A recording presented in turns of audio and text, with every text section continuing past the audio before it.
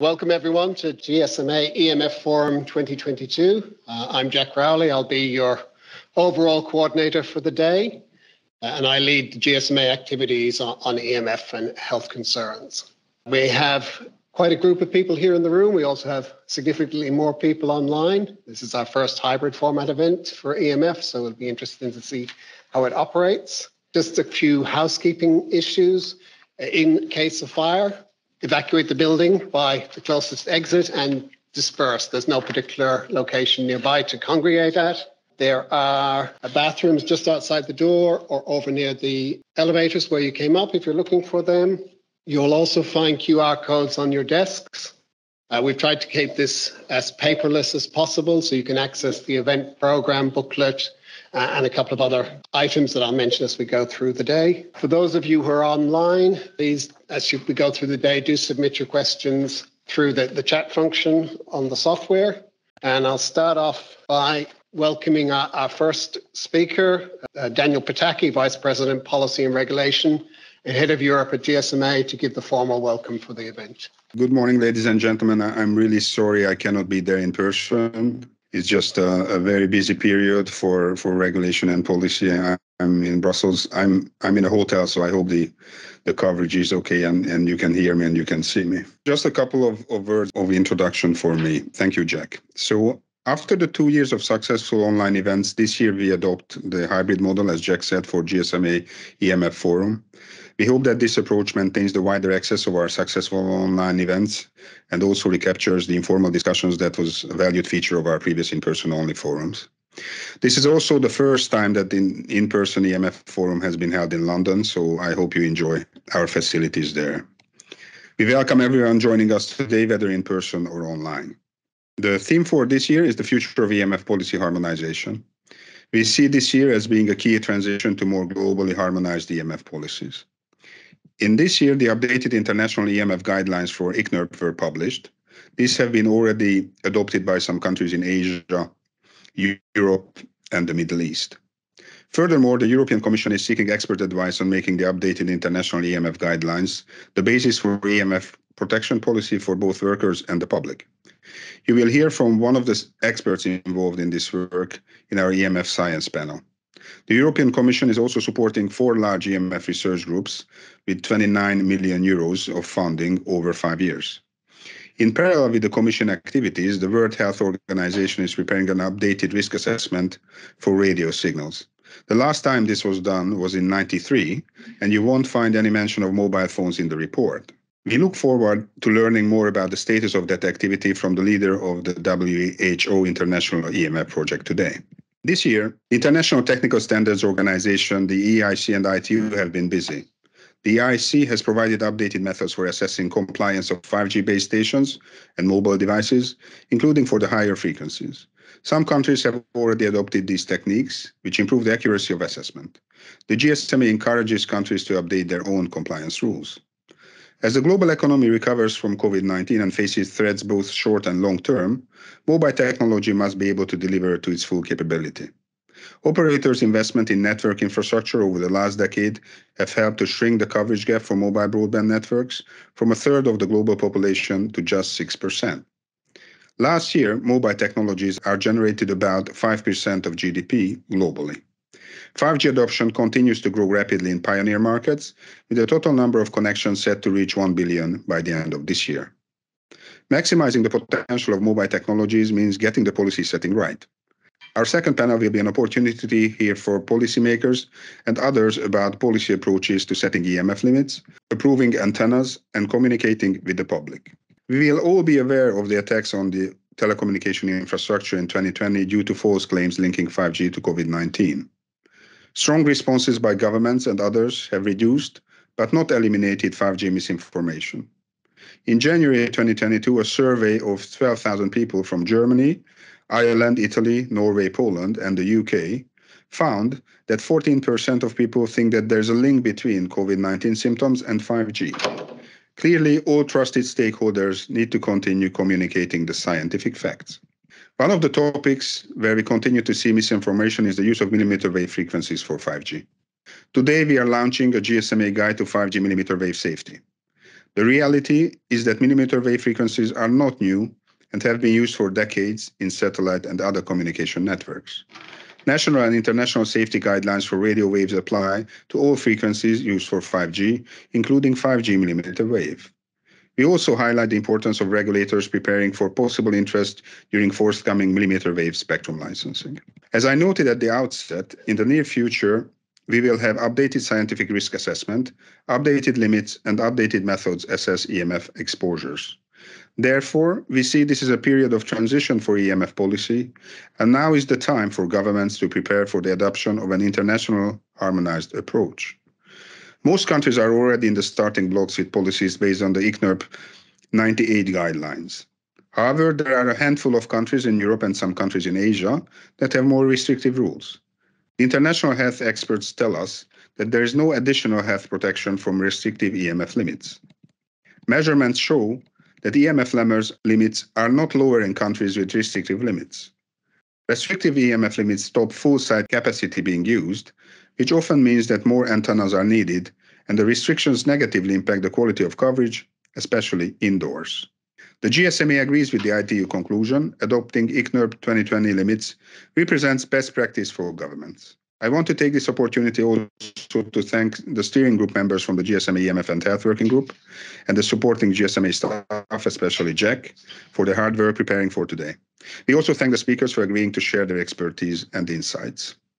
A goal of every GSMA EMF forum has been to contribute to improved understanding and sharing of good practices. I know that you will find the discussions informative as usual, and I wish you a successful day. Thank you very much. Thank you very much, Daniel, for those opening remarks. Before we move into the first formal session of the day and introduce Nadia, who will be introducing the first set of speakers, just to emphasize again, the QR code on your desk allows you to access the event booklet where you have the full bios of the speakers, so we'll just do brief introductions.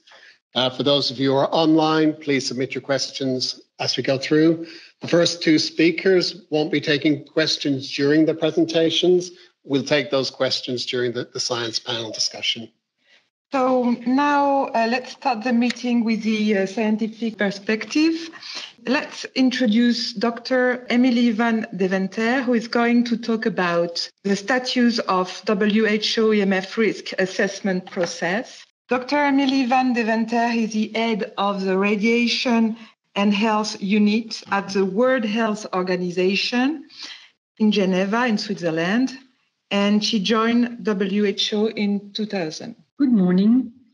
It is a pleasure to be able to discuss with you the status of the WHO radio frequency electromagnetic field risk assessment process and to be again talking to GSMA EMF Forum.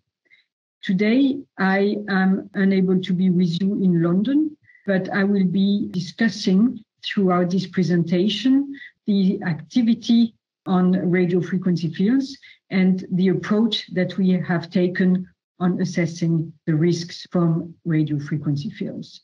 First of all, a few words in terms of the organization that I am part of, the World Health Organization, which was established in 1948. And I think it needs no introduction to you, especially after this couple of years of a pandemic.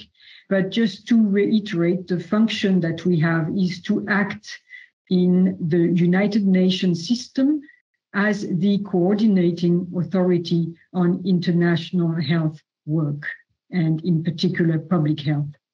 So our objective is the attainments by all peoples of the highest possible level of health.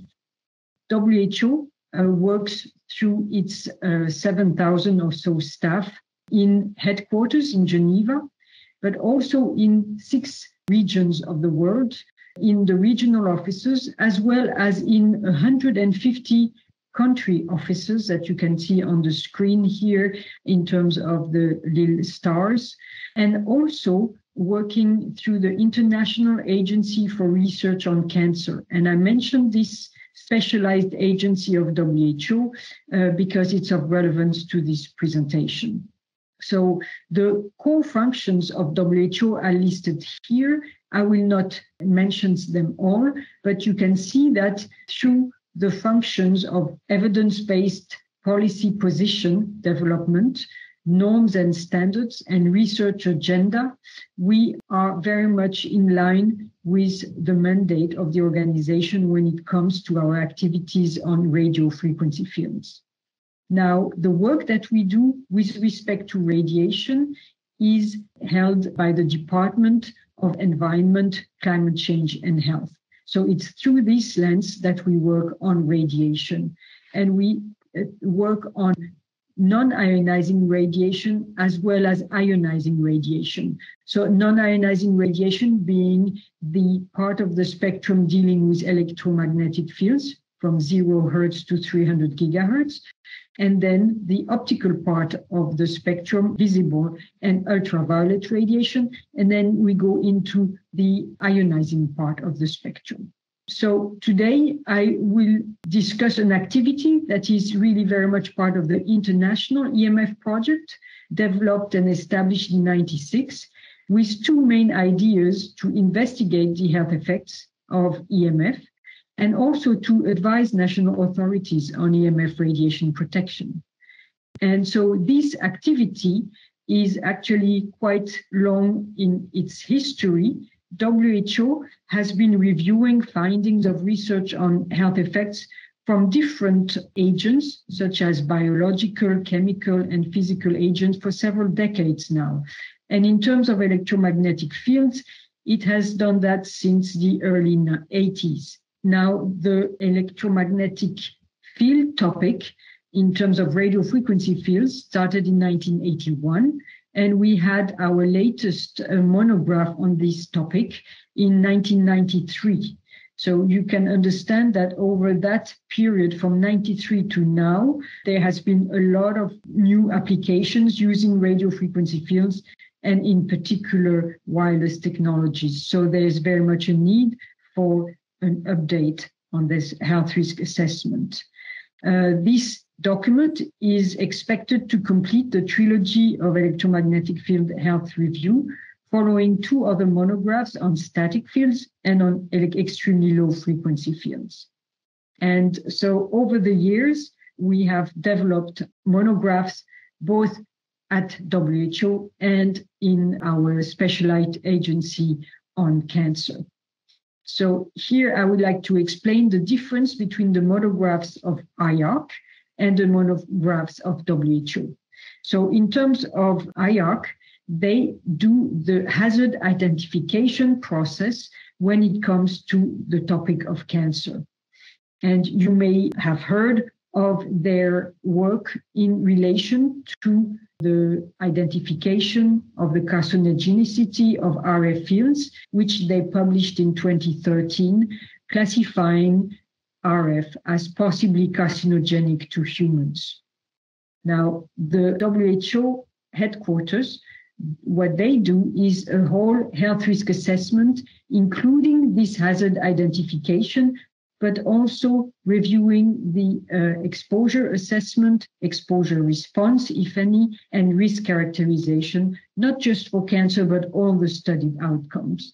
And this is what I will be discussing with you today. Now, the objectives of this work is to review the scientific literature, looking at adverse health effects from exposure to RF, to perform this health risk assessment for all the studied health endpoints, and to compile a summary of national policies from around the globe. A previous one was done in 2012, which will serve as a benchmark, and we are now updating this survey. And finally, the last objective is really to identify gaps in knowledge on this topic. So the scope of the work is, as mentioned, radio frequency fields from 100 kilohertz to 300 gigahertz, looking at public exposures, so exposures of the general public, as well as of workers. But we are not looking at medical exposures in the context of diagnosis or therapy. The target audience for this document are mostly policymakers, of course, in ministries of health, but also it could be of interest for ministries of labor, of environment, of telecommunications, and also for bodies that are involved in developing exposure guidelines for electromagnetic fields, such as a number of non-government organizations, such as ICNIRP or IEEE. And we expect that professional societies and academics may also be interested. So the process that we have followed is to screen the health outcomes and develop preemptively some inclusion criteria and quality criteria before selecting the papers. And so these inclusion criteria are very much based upon whether the studies are epidemiological studies on population or laboratory studies on either human volunteers, animals, or cells. And we have also quality criteria developed and using the gold standards. A narrative review was developed up to 2015 and very thorough with over 1,000 pages of references. And we then had in parallel in WHO a adoption of internationally recognized methods for guidelines development. And so we were requested to review the work that we had done in view of these new processes. And we therefore had to contract a methodologist and start not from scratch, but kind of to contract a number of systematic reviews. So these systematic reviews were very important in this process. And just for those of you who may not know what a systematic review is in this context, it's an investigation that is systematic and scientific that requires that we focus on a specific question and that we use scientific methods to identify, to select, to assess, and also to summarize the finding of different types of studies. The objective here is really to use explicit methods and to be transparent in what we do. And so we first have to scope the topic, which is what we had done till 2015, to formulate specific questions, then synthesize the evidence, grade it, and then formulate recommendations. So to the topic of radio frequency fields, there are quite a number of health outcomes. We highlighted over 30 outcomes in our narrative review. And in view of the time and resources needed to complete systematic reviews, we needed to restrict the number of questions to those dealing with areas of greatest controversy or uncertainty. And so we conducted a broad international survey in 2018 to prioritize the potential adverse health outcomes that would require a systematic review. And so we invited over 300 RF experts, and we published the outcome of this survey. What was interesting to see is that the priority outcomes of greatest importance were cancer, fertility, symptoms, and cognitive performance. But we also saw that a couple of mechanisms of interactions were highlighted, such as heat and oxidative stress. So on this basis, we chose the systematic reviews to perform.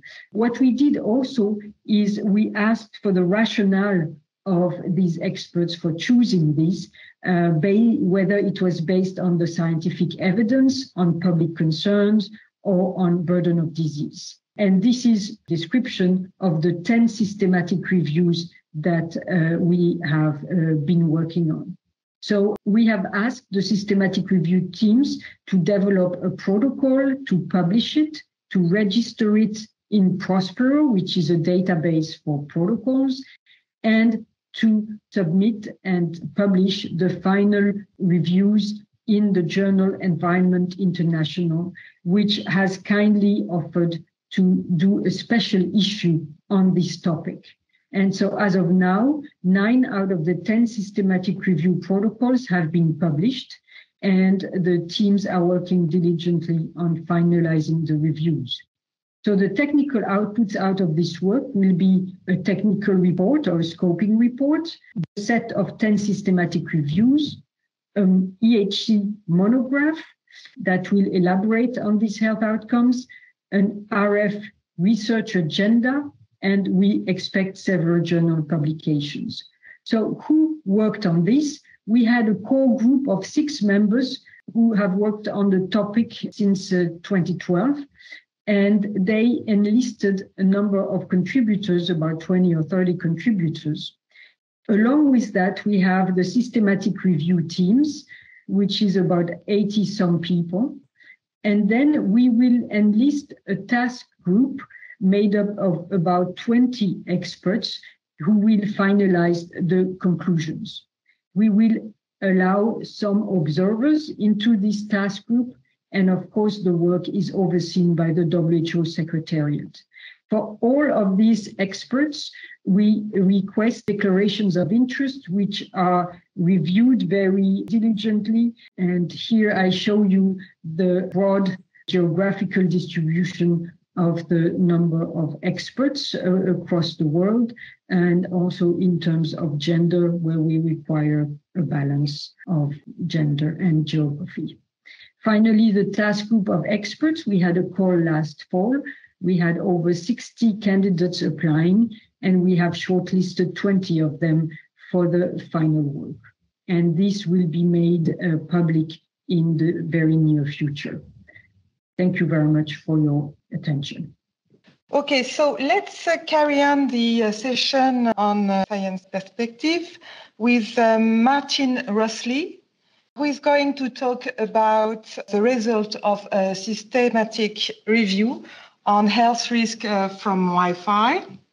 So Martin Röösli is professor for environmental epidemiology at the Swiss Tropical and Public Health Institute in Basel, and leads the Environmental Exposures and Health Unit. He's a member in various national and international commissions on environmental health research, such as Berenice, Cosmos, and the York.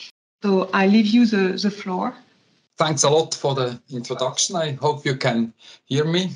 As for the other speakers, it's a pity that I cannot attend the meeting in London, but there were many other activities. So also nice to take the advantages of wireless communication and communicate to London from here in Switzerland. So the paper that I would present has been published about a year ago. It's not a fully systematic review, but it's a review based on a systematic literature search and a systematic quality evaluation. But we did not fulfill all the criteria for fully systematic reviews, such as risk of bias analysis in a systematic manner.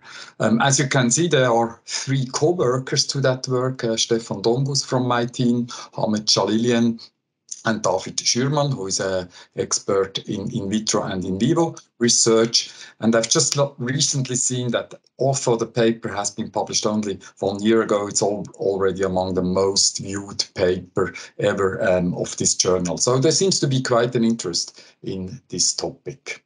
I think as a professor from Basel, where also Paracelsus has studied 500 years ago, I think it's always important to look into exposure levels when we talk about health risk, as everything is expected to relate it to in a dose response manner. And these are some measurements conducted in the UK to measure the exposure from Wi-Fi devices and Wi-Fi access points as a relation of distance. And you see that levels decay very rapidly with distance. So with doubling of the distance, the levels fall about half of the values. But what is very important also to realize here, this is not the typical exposure levels, but measurements were taken during the maximum data transmission.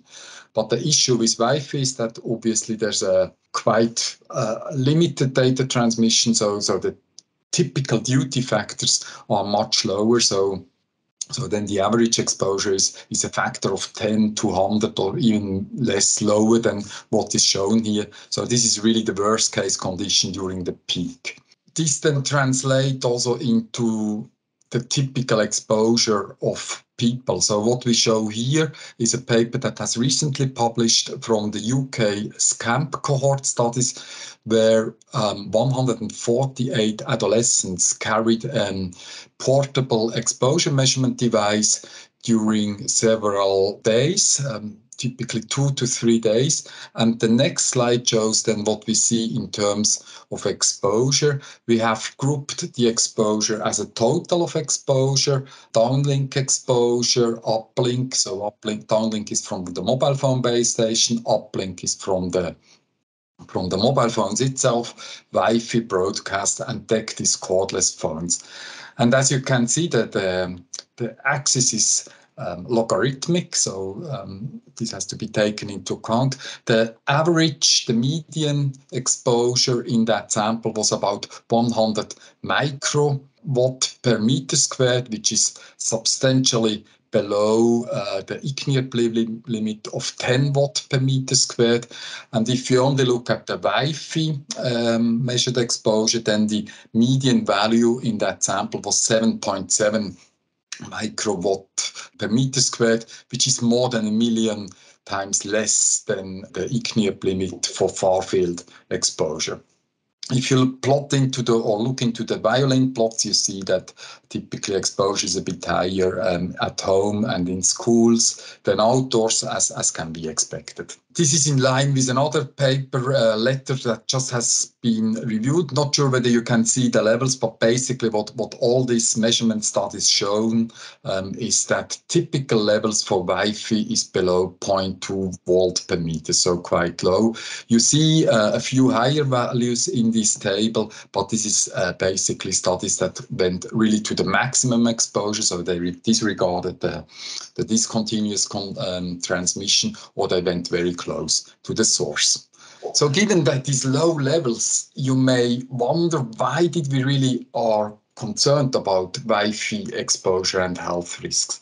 And the motivation is that some people have claimed that this continuous transmission, this burst and short pulses from Wi-Fi, they have different health effects than other sources of electromagnetic fields.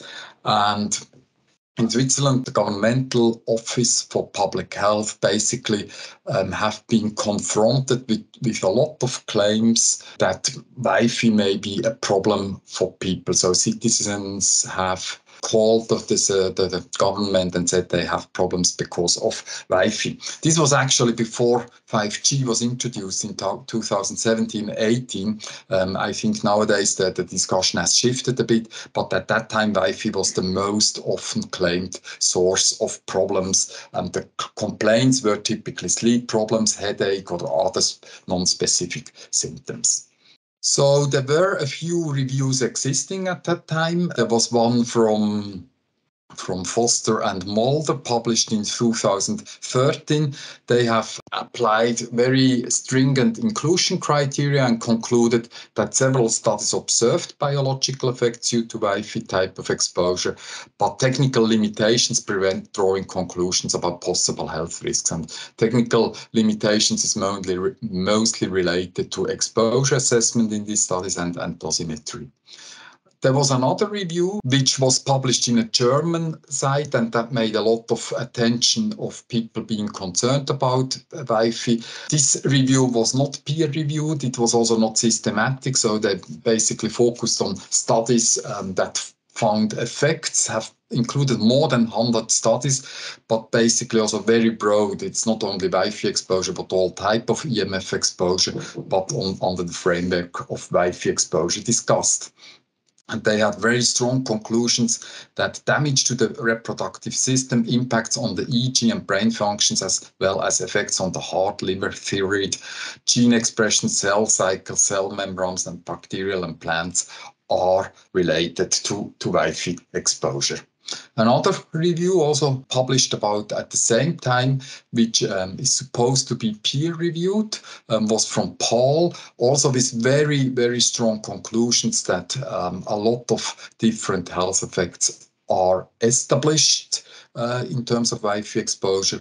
But again, this review was not very systematic, and there was quite some criticism to that review expressed in several letters. It's just 3 out of these letters. I think there were even more on that there are really problems with this paper.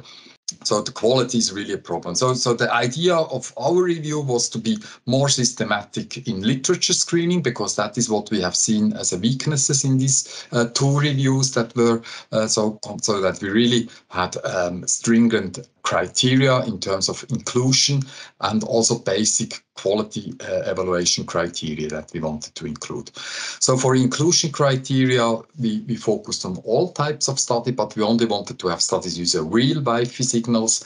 And for quality, we wanted to have at least 1 sham condition in any type of experimental studies, being it in vivo, in vitro, or human studies.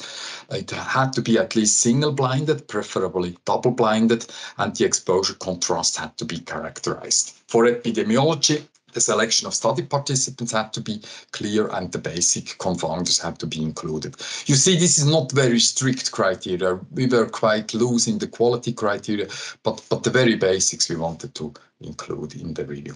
So we have, based on our literature search, we have found more than 1,300 papers which would have been potentially interesting, but based on title and abstract, we could exclude most of them. And after full text evaluation, another 200 papers were included. So this left us 23 papers which remained for evaluation, 6 epidemiological papers, 6 human experimental studies, 9 papers on in vivo research, and 2 papers on in vitro research. If you see that the reasons you find in the paper about the details, the main issues they are highlighted is about that they have not studied biological effects. So there were a lot of exposure studies that we have found in the initial search, which could easily identified from the title and abstract. And the other problem is that many studies did not use really a Wi-Fi signal, even if they have mentioned some kind of Wi-Fi in the paper, but they had continuous waves, which we did not consider eligible, or not a Wi-Fi at all. So that is why we ended with very few papers. We also had to exclude because of quality criteria, mainly the blinding was missing in many studies. On experimental studies, we had to exclude further quite some papers. So this leaves us with the following papers that have been included.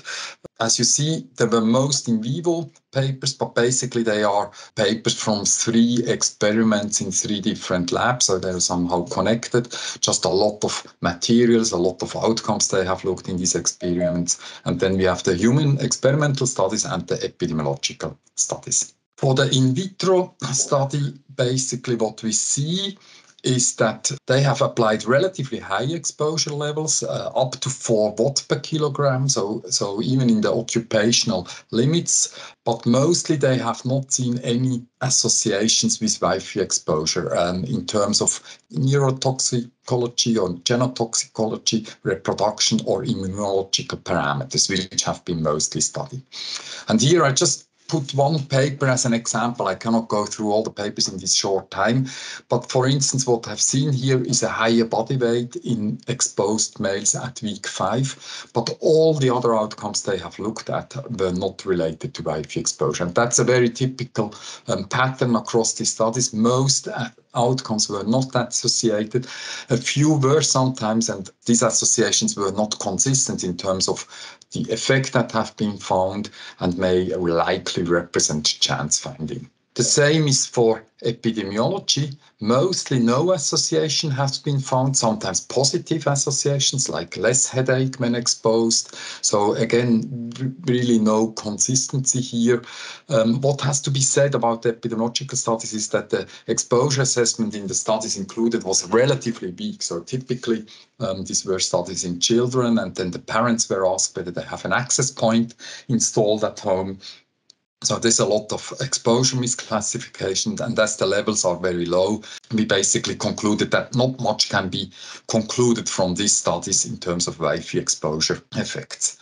In terms of human experimental studies, they were considered to be more informative. Here's a typical example. Again, most studies in the human experiments did not find an association. What we can see here is a quite nice paper where they have used the relatively high exposure levels, higher than in their epidemiological studies, but still orders of magnitude below the guidelines. So these people have been during sleep being exposed to these peaks are of 6.4 milliwatt per kilogram, so about 100,000 times less than the regulatory limit. It was double-blind, sham-controlled, randomized, counterbalance, and 34 people took place. And then they have looked into the sleep macrostructure and sleep microstructure. They didn't find any effect on sleep macrostructure, and for sleep microstructure, 24 out of 25 EEG parameters were not associated Wi-Fi, but one was. Follow-up, there was after the review that was not included another paper from the same experiment where they didn't find big effects. There was a bit of an improvement in a declarative cognitive task when people were exposed to EEG, but again, both of these effects highlighted on these slides are probably just chance finding, as there was no multiple comparison correction in this paper. So to conclude, basically there's no consistent association between any type of health effects and Wi-Fi exposure. So there's little evidence. There's also no evidence that this particular signal of the Wi-Fi may be more problematic than other types of EMF. So basically we concluded that we can review all type of EMF in a similar way.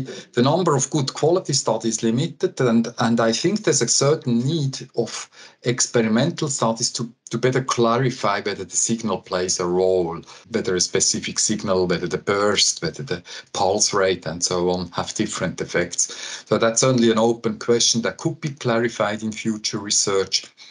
What we have seen, as I've seen in other reviews, low quality studies are more likely to report effects or associations, and the reporting has certainly to be improved. Yeah, the outcome of that review has been used for a fact sheet of the government, which can be downloaded here. It's in German and French. And so then I would like to thank on the last slide, next slide, to all my contributors to that review, Stefan, Hamed and David, and you may happy to contact me in case of further questions. Thank you very much, Martin Röösli. Now we are reassured about the Wi-Fi exposure. So it's time for the discussion, the panel discussion, and the discussion will be on is there a consensus among scientific reviews of EMF health risk? And the facilitator will be Dr. Kansha Muro-Lupori. Dr. Kansha Muro-Lupori is the EMF and health expert in Telefonica. She joined Telefonica in 2001. And Kansha, can you hear me? Yes, sure. Yes? Thanks, Nadia. Thank you very much. I leave you the floor. Good morning, everybody, and welcome to this panel where we are going to try to meet an answer for this question. Do we have scientific consensus of health risks on RF electromagnetic field?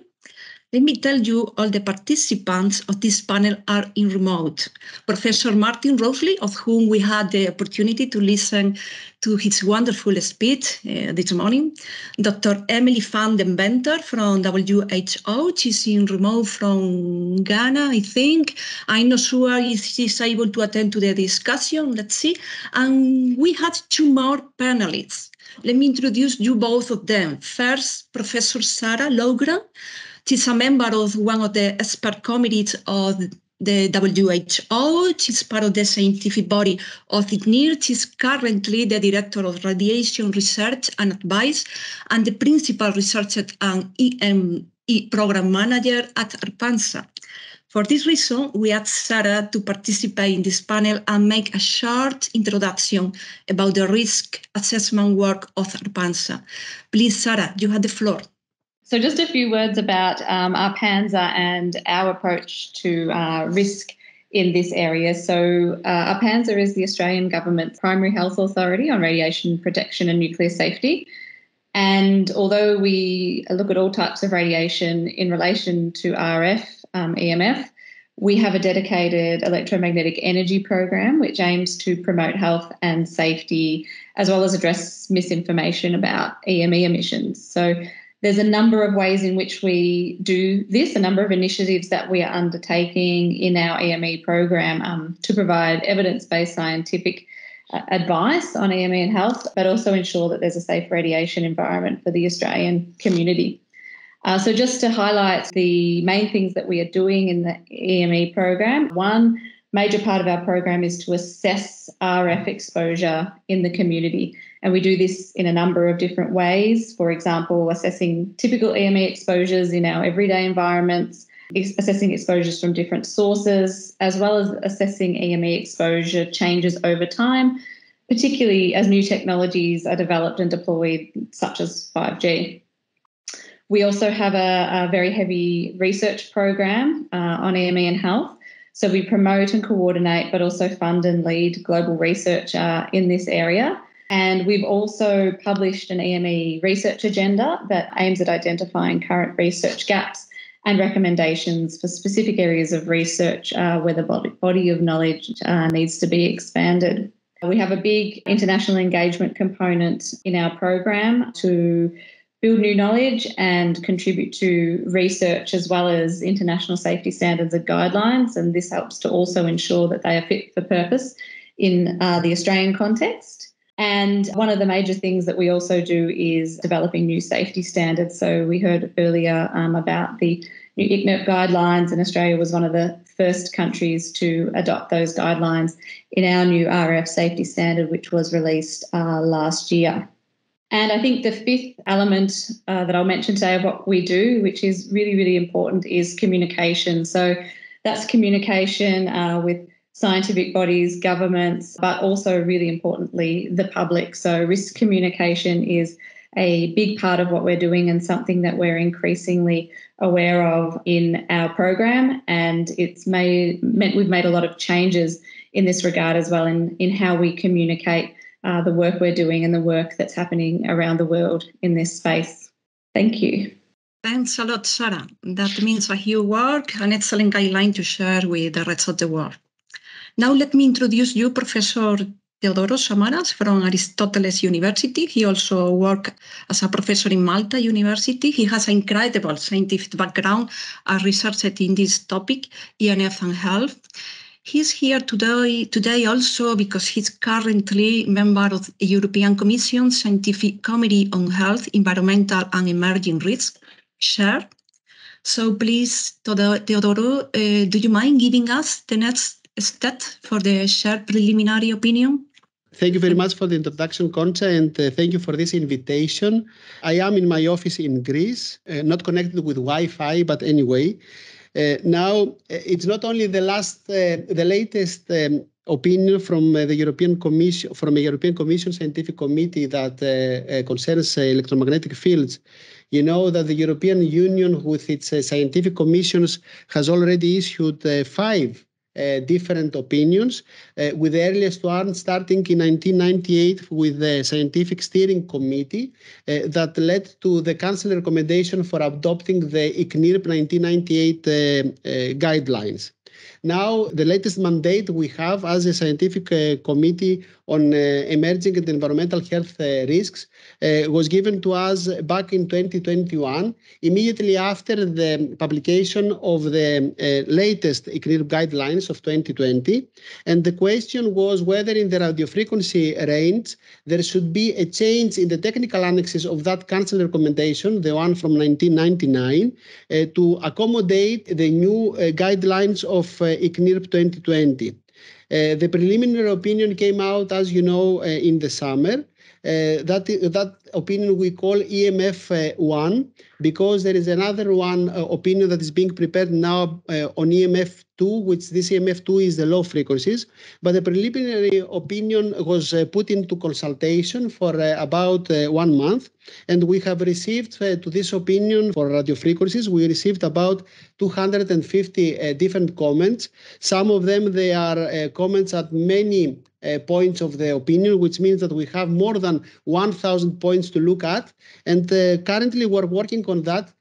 As you know, the procedures of operation of the Scientific Committee on Environmental and Emerging Environmental and Health Risk, the SEER, which is the scientific committee where I participate, has to answer to every single comment that comes during the consultation, and this gives us a lot of work. In this opinion, then, in the preliminary opinion, as you have noticed, most of you, we already state that the scientific committee believes that the council recommendation should be updated and should be updated with the new ECNIRP guidelines of 2020. And this is what we recommend. So the timeline is a little bit obscure at the moment. It's a little bit doubtful at the moment because of these many comments that we have. Most of them, of course, are against our decision. And you know how people comment this in these situations. But it will take us some time before we arrive to the final opinion, which I don't think will change very much with respect to the draft opinion.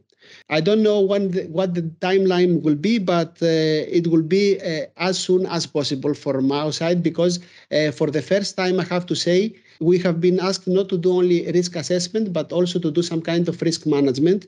And I think it's very important for the DGs that mandated us with this task to have a clear answer very soon to apply their policies. Thanks so much, Professor Samaras. Great work. Congratulations for this huge effort for the whole SHARE committee. We are looking forward to the final paper, hopefully as soon as possible, as you said. Let's start the discussion. Now I'm going to give the floor to Jack Rowley, who is in London with people are attending in person for this event. Jack, you have the floor, please. Excuse me. So anyone that's in the room, if you've got a question about the first couple of presentations that you'd like to ask, we've got a microphone that we can bring to you. For those online, we've got some questions that have also been submitted to Concha. If you're still thinking, we have some pre-prepared questions, as everyone does at these sort of events, to get the discussions going. So we've got a question here in the room. So perhaps if you introduce yourself, it will help for the panelists. And maybe we can get all the panelists to come up on the screen so that we can see them in the room. My name is Sarah Wiley, here for the GSMA EMF and Health Group and also for Vodafone. And my question is for Dr. van Deventer. You mentioned the IARC classification. I would be interested to know if there are any plans for an update to that classification in the light of recent publications. Thank you. So, yeah, as you know, a couple of years ago, IARC prioritized its next agents for review in terms of carcinogenicity, and the topic of radio frequency fields was included in that list. This was not first priority. They have done a number of other agents since that list was developed, but they are still expecting to look at this. And of course, this will depend on the timing of the RF monograph development and finalization. Thank you. Thanks. Emilie, while you're up, maybe I can ask one of the questions we had on the chat. You mentioned timing. So maybe you could indicate, if you can, what your expectations are of the timing for the technical report, the task group, when the systematic reviews themselves, we can start to expect to see them appearing. Yes. So in terms of the technical report, we are finalizing it now. It's a very large document with, as I mentioned in my presentation, quite a number of health outcomes. This should be finalized early next year. For the systematic reviews, we expect a submission by the end of this year. This is what was agreed with the different teams. And with respect to the monograph itself, as mentioned, the task group is being finalized right now, and we hope that by October next year, we can have a final document. Thanks very much, Emilie. Are there any other questions here in the room? Yes, we've got another one here. Thank you. Murray Rumney, formerly with 3GPP and Keysight. I'm interested in the outcome of the systematic reviews is definitely showing very little evidence for negative health effects. One of the things that confounds me about the whole subject is that there do appear to be some therapeutic effects of pulsed radiation, which are widely used in the healing of bone fractures. And those are Wi-Fi-like signals, and they're roughly 1,000 times lower than the ICNIRP limit. So I'm fascinated about the fact that there appear to be well-established therapeutic effects at levels well below ICNIRP. Then the question would be, well, why wouldn't there be any pathogenic effects? Martin Pall has theorized about the reasons for the therapeutic effects based on calcium mobility, and also theorized about the negative effects with oxidative stress. So I'm interested to know how much work is going on in that area, trying to explain how can this both be a therapeutic but not a pathogenic effect. Any thoughts on that, potentially, Martin Röösli, from some of the reviews you looked at? Thanks for the questions. In the review, we didn't look at therapeutic effects, and I'm aware that these type of studies are done for quite a while. But I don't think that the signal that is usually used, this pulsed thing, is really related, like that you can consider it Wi-Fi-like. I mean, it's also called pulse, but it's typically a low frequency, which is then turned on and turned off. I think Theo maybe can explain a bit better than myself about that. I also think what is a problem, we have once looked into a systematic review on therapeutic effects of mattresses, and what we realized is that many of these studies have not been double-blinded and that they miss a lot of quality criteria. I'm not 100% sure whether this is also true for these bone effects that you just have mentioned. I have to admit I have to look closer into that. But I don't think you can really connect it directly to a Wi-Fi exposure. Professor Summers, did you want to add anything to that? Yes, if I may add, these applications of pulsed magnetic fields, they are low frequency, as Martin mentioned. They are mainly because of the currents that take place, the induced currents that take place in the tissue. And they are not considered of the same interaction mechanism like the Wi-Fi signal, which is mainly electromagnetic wave traveling and interacting with the tissue. So also the nature of interaction is different with the biological tissue. So I don't think we can infer many conclusions from those mechanisms and transfer them to the interaction of Wi-Fi or mobile telephones with the tissues. Thanks, Theo. Can I also invite Sarah to comment? Because I know our ARPANSA scientists looked at the proposed mechanism that Martin Pall has claimed around effects on, for example, calcium channels and ion channels. Sarah, do you want to talk to that? Yeah, I think I would really just be echoing what Martin and Theo have already said as well. So I don't think there's, unlike the other elements that we've been talking about with relation to RF, where we have really good indication of, whether there are health effects or not and thresholds.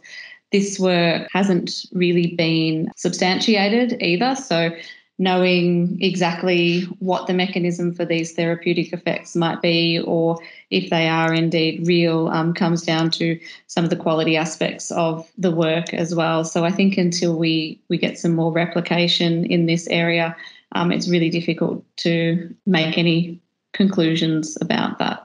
Just to finish that off, I'd suggest reading the review by Wood and Karapedes of the mechanism of calcium channel effects. And essentially they conclude that there is no biophysical basis for any possible effect above about 10 megahertz. So the mechanism that he proposes doesn't really apply at the higher frequencies. But I think read that paper. I think that's a really good explanation of where the science is at on that. Concha. Yes, there are a few minutes left. Please, I ask you, if you want to make a question, you can use the chat of this meeting. In the meantime, I would like to come back to the end of this panel. If we were to make some broad assertions, It would be that ARPANSA emphasized what is known, Swiss reviews emphasize uncertainty, that Health Council also emphasized uncertainty, shared is somewhere in between. We have 5G reports from Commission on Radiological Protection of Germany, CICARS from Spain, ANSES from France, highlight the need more research, and we don't know how WHO will approach this uncertain balance. Do you agree? May I ask you a sentence with your opinion for this final discussion, please, for all of you? Maybe I will start, because I think you mentioned ARPANSA first. So from the ARPANSA perspective, so our core value is to protect people and also give Australians clear information on the potential risks, I guess, associated with exposure to all types of radiation. And you mentioned about the uncertainty element, and that is an important aspect, but I guess we tend to look at the whole picture to provide our clear assessment to support public safety. So I think based on that, I'd agree with what you said, that we do emphasise what is known, especially in our outward communication and our public outreach. But that's not to say that we don't take uncertainty into account, because we certainly do. And I guess I think one particularly good example of that is the ARPANSA RF safety standard that was published last year, the RPSS1, which sets exposure limits conservatively and well below levels at which established health effects occur, to provide additional protection, but also to account for uncertainty. So yes, we definitely emphasise what is known, but that's not to say that we don't take uncertainty into account as well. Maybe Dr. Martin Röösli, you can give the next. Yeah, I think it's a very, very tricky question, because in public communication, you can say the same things in two different manners. I mean, you can say that there's no health effect has been established, but there's also sometimes a statement that basically absence of evidence does not mean evidence of absence. And obviously, these two statements depends a bit on how much research has already been done on a certain subject. And for some subjects like brain tumor and mobile phone use, there's a lot of research, and I think uncertainty is still there, but has reduced a lot. But for any emerging area, there's always the case that there's also very little research, and then there's the questions how much you want to emphasize the uncertainty, which then, of course, is important to some extent to say where is the uncertainty and where research is needed. But to some extent, there's also some effect of this, that people get worried and that this also affects quality of life and so on. So it's quite tricky to keep the balance, and I certainly don't know what is the best balance here. But I agree that the Swiss report is a bit more on the side where also uncertainty and future research is emphasized to some extent. Thank you, Martin. Emilie, please. From a WHO perspective, as you know, and as I mentioned, we are working on reviewing the available science that we can find in published work. This has been a huge amount of effort to do this, and both from a systematic point of view and for transparency. So what we put a lot of effort on is to describe exactly which papers we have included and which papers we have excluded, based on what type of criteria in terms of quality of inclusion. And yes, of course, uncertainty is inherent in these type of topics.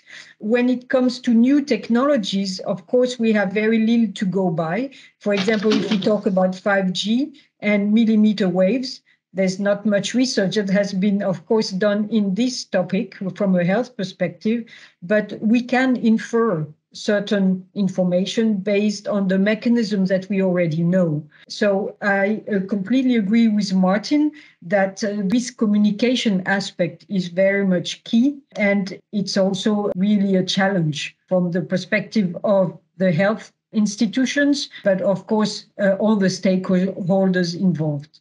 Thank you. Theo, please. Yes, as you know, with in SHEAR, we work with our memorandum on the weight of evidence approach. So what we use is we try to collect evidence, then we score it for quality. And of course, uncertainty at all levels, as Emilie mentioned before, is a very important and inherent factor, because you might have uncertainty in the exposure assessment. You might have even uncertainty in the transfer of your results from your animal model to human health. So uncertainty is taken into account in all these different steps. And eventually we have, for every endpoint, we have to come up with some level of evidence which falls on different categories, putting different weights, of course, on the lines of evidence or our sources of information that have less uncertainty. We put more weight there than information that has more uncertainty, where we put less weight. So indeed, uncertainty we take very much into account in the sheer evaluations of risk assessment, but there is something we have to converge in different expert groups, because Emilie has also mentioned about quality criteria and uncertainty. And I don't think that there are standardized guidelines on what we have these PRISMA techniques, etc. But we don't know what is a good dosimetry and what is bad dosimetry for different types of experiments, for example, or what uncertainty is acceptable and what is not. So I don't think we have converged there the different expert panels yet. Okay, thank you. Thanks all of them. Jack, we have room just for one comment or question, so go ahead. I think you had a question. Yeah, we have one more question in the room, please. Yeah, my name is Dirk Schulz. I'm with Vodafone, and I have exactly a question in this direction about these quality issues, and it goes to Martin Röösli as well, and maybe to the whole panel. Your conclusion was that quality matters. I hear very often some of these quality problems are easy to avoid, actually, but I ask myself what we can do to avoid it. That means what can GSMA can do to avoid it. On the end of the day, we spend a lot of effort and a lot of time, and we have a result where we are not sure, can we trust it, can we not? Is it true, is it not true? So is there something what we could do to avoid this situation? A lot has to do with education, and I think the issue is that there's about, I don't know, maybe worldwide 20 or 30 research groups on EMF which have a long track record on EMF, which apply rigor methods and apply quality.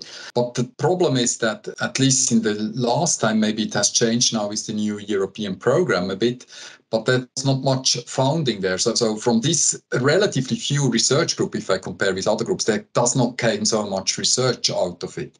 On the other hand, the scientific literature is then flooded with a lot of, I would call, self-made research, where people just didn't have the resource and the funding to do proper research. And I think this makes then the difficult situation that when you look into all scientific papers, even peer-reviewed, you find a lot of papers that just use the mobile phone for an exposure system. We don't have any ideas how much it transmitted, whether it transmitted at all, and so on, and how much heat it generated, and whether observed effects are due to heat or EMF. So I think the only thing that we can do is really to have a proper protocol, proper funding of research. And I mean, we can probably little do about the flooding of low-quality research in peer-reviewed literature, which is a trend I see over the last 20 years, which has increased quite a lot. Thank you. Thanks a lot, Martin. Jack, I think just we have 1 minute left. If you have a very quick question, let's go. Maybe I'll ask one last question and ask you for a very quick answer. So the question for the session was, is there a consensus among expert groups? If we go around the table and we've got one word answer, yes, no, or maybe we can get each of your views on that question. So we start with Sarah. Sure. Yes, leaning towards maybe. Martin? Yes, I think if you refer to expert groups in terms of national committees, I see that consensus. But I see a lot of other stakeholders here with little research behaving like research that may have completely different opinion. Thanks, Martin. Theo? Well, you have to define the expert panel first before you go for consensus between the expert panels. Or you have to define, even one step back, what an expert is, or who is the expert. But I would say that if we, as Martin said, if we have expert panels of different countries or international expert panels, I think there is a consensus there, yes. to a great extent. Not 99%, as you mentioned, or you have for some chemicals, but the percentage is quite high for these expert panels. Yes. Thank you, Theo. And Emilie, the last. Yeah, I would agree with the comments that were made already. Of course, it depends on the reviews and who is performing the reviews. But so far, we see that at least at the national level, when there is a pool of experts that actually knows the topic, we see a consensus. Thank you, Emilie. Concha, do you want to wrap up the panel?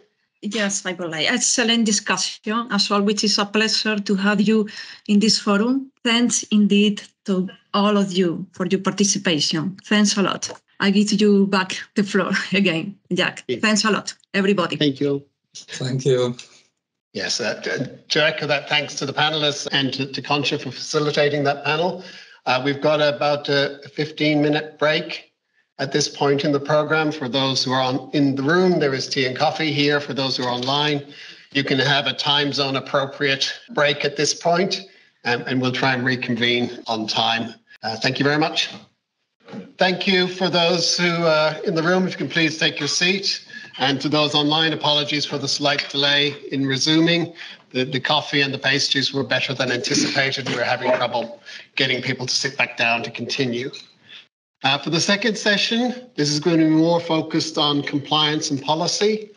Just a couple of, again, reminders. Those QR codes that are on your desks, my colleagues tell me that the millimeter wave safety report is available. If you click on that QR code, you can access that. We've also done some updates to the 5G EMF surveys map that you find on the GSMA website as well, with some latest data, I think from Australia and Malta has been added to the maps. So we're going to reconvene with the second session, the first topic of which is going to be about assessing EMF compliance of 5G network equipment. Can I confirm that our colleague Jose from KPN is online to introduce this session? Thank you, Jack. Welcome everyone to our next session. I would like to welcome all the participants for joining us today. But also I would like to thank you everyone who's been involved, especially within GSMA, in organizing this event. And I hope that I could meet everyone in person next time, and especially now that I've heard about the excellent pastry. So I will be joining next year. So this session is about the assessing EMF compliance of 5G equipment, and we have two speakers, which I will introduce. So first we have Mike Wood. He is a technology leader at EME standards, governance and risk management, and also GSMA EMF and Health Vice Chair, and he works for Telstra. And we have Dr. Nicola Paschino, professor at the University of Naples and chair of the technical committee CT 106. Mike, the floor is yours.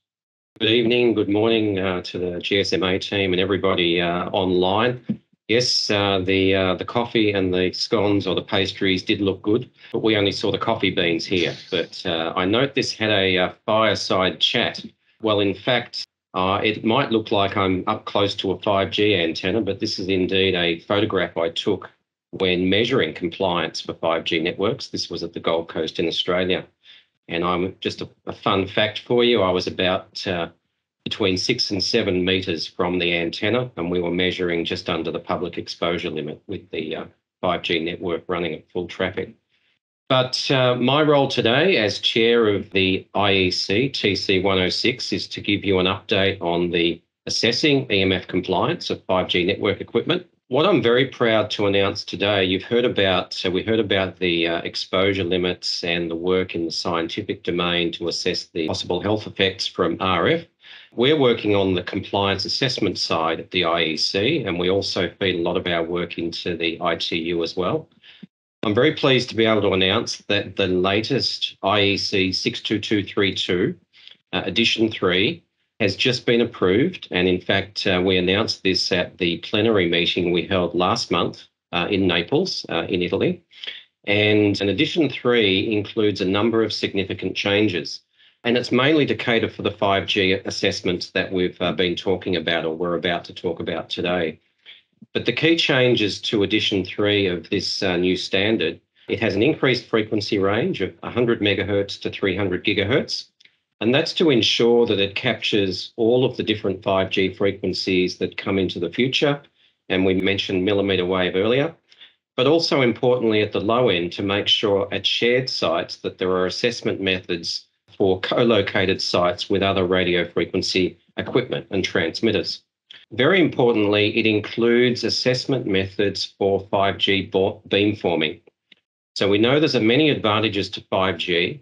And in fact, one of the significant advantages is the ability to be able to send a signal directly to where the users are and not to send signals in areas where there is less traffic. That reduces the overall power, it reduces the interference, and overall, the time averaged exposure levels are lower when you take into account beamforming. So to do a true assessment of 5G exposure, you do need to take into account variations like beamforming. Also, and this is probably the most important aspect of the standard, we now introduce in this standard the methods to assess the actual or realistic powers for 5G base stations. Now, I mentioned in the picture you can see behind me, or this 5G antenna here, if this was operating continuously at full traffic in one direction, then what we measured here behind me was the public exposure limit at around 6 to 7 metres from the antenna. But under normal use, when people are using the network and there are many people spread out, the actual exposure level is way less than that because it's not transmitting all of the time and it's only sending a signal when it's needed to the people connecting. Now, to support this, what the new standard also includes is case studies from live 5G networks, and we're going to hear about one of those shortly. But it's very important that we have in the standard, one of the appendices, Appendix C, has some case studies from live networks that demonstrate how to monitor the actual EMF levels, and in situations where you can monitor it, how to put controls in place or the methods you would need if you were doing exposures to actual levels. One of the things often asked is, well, what if the level increased? What if suddenly everybody wanted to connect on their device at the one point in time? It's very unlikely, but if it did, and you're doing actual assessments, what the standard requires is that you have monitoring and that you have controls in place on the network so that the network won't exceed the time averaged exposure limit. So we've got monitoring and controls, and we're going to hear a case study very shortly about that. And of course, finally, the methods in the IEC are valid for assessing compliance to ECNIRP 2020. That is one of the most important aspects of the update. So really, we've got an increased frequency range. It caters for all of the variations for 5G assessments. We include case studies. We often get asked, can 5G be measured? It certainly can. The case studies will show that. And the methods are valid for assessing to ECNIRP 2020.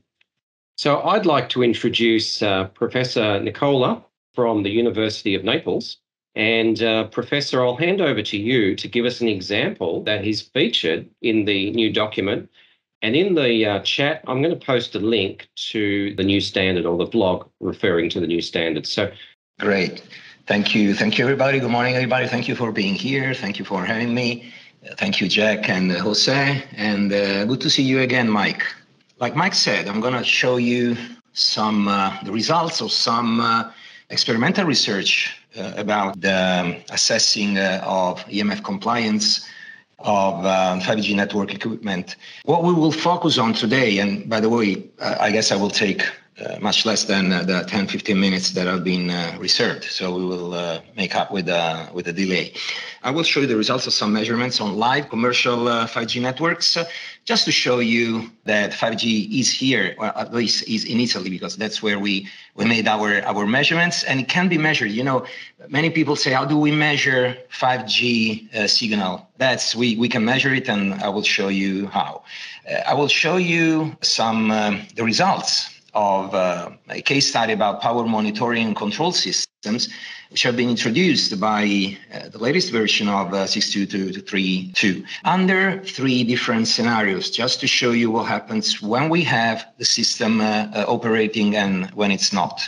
If you want to read more, you can see at the end the reference to a paper that was published back in 2020, and then that has been also included in the references of the latest edition 3 of EIC 62232. The measurement site. First of all, this is a line of sight in Rome, in Italy, a measurement site. You can see it's pretty much it's a measurement site very close to the 5G base station. The measurement point was on a line of sight, some maybe 80 meters away from the source. We started from the initial compliance. This is the first scenario that I will show. Initial compliance means that the power that was required from the 5G base station was such that it was just at the very strict limit, exposure limit that we have in Italy. Then we increased the power and we switched the power monitoring and control on just to see what happens with and without this new feature. We monitored both power and resource blocks at the base station, at the source, and at the measurement point, we used a cell phone, which was configured with UDP transmission to activate the beam and to drain as much resources as possible, as much power as possible from the source. And the exposure was monitored through during transmission by measuring the channel power. Now, these are the 3 scenarios that we have measured in the 3 different situations. On the left, you see the nominal power with the power monitoring and control off. As you can see, we monitor the power transmitted at the base station, the channel power at the measurement site, and the resource blocks transmitted at the antenna.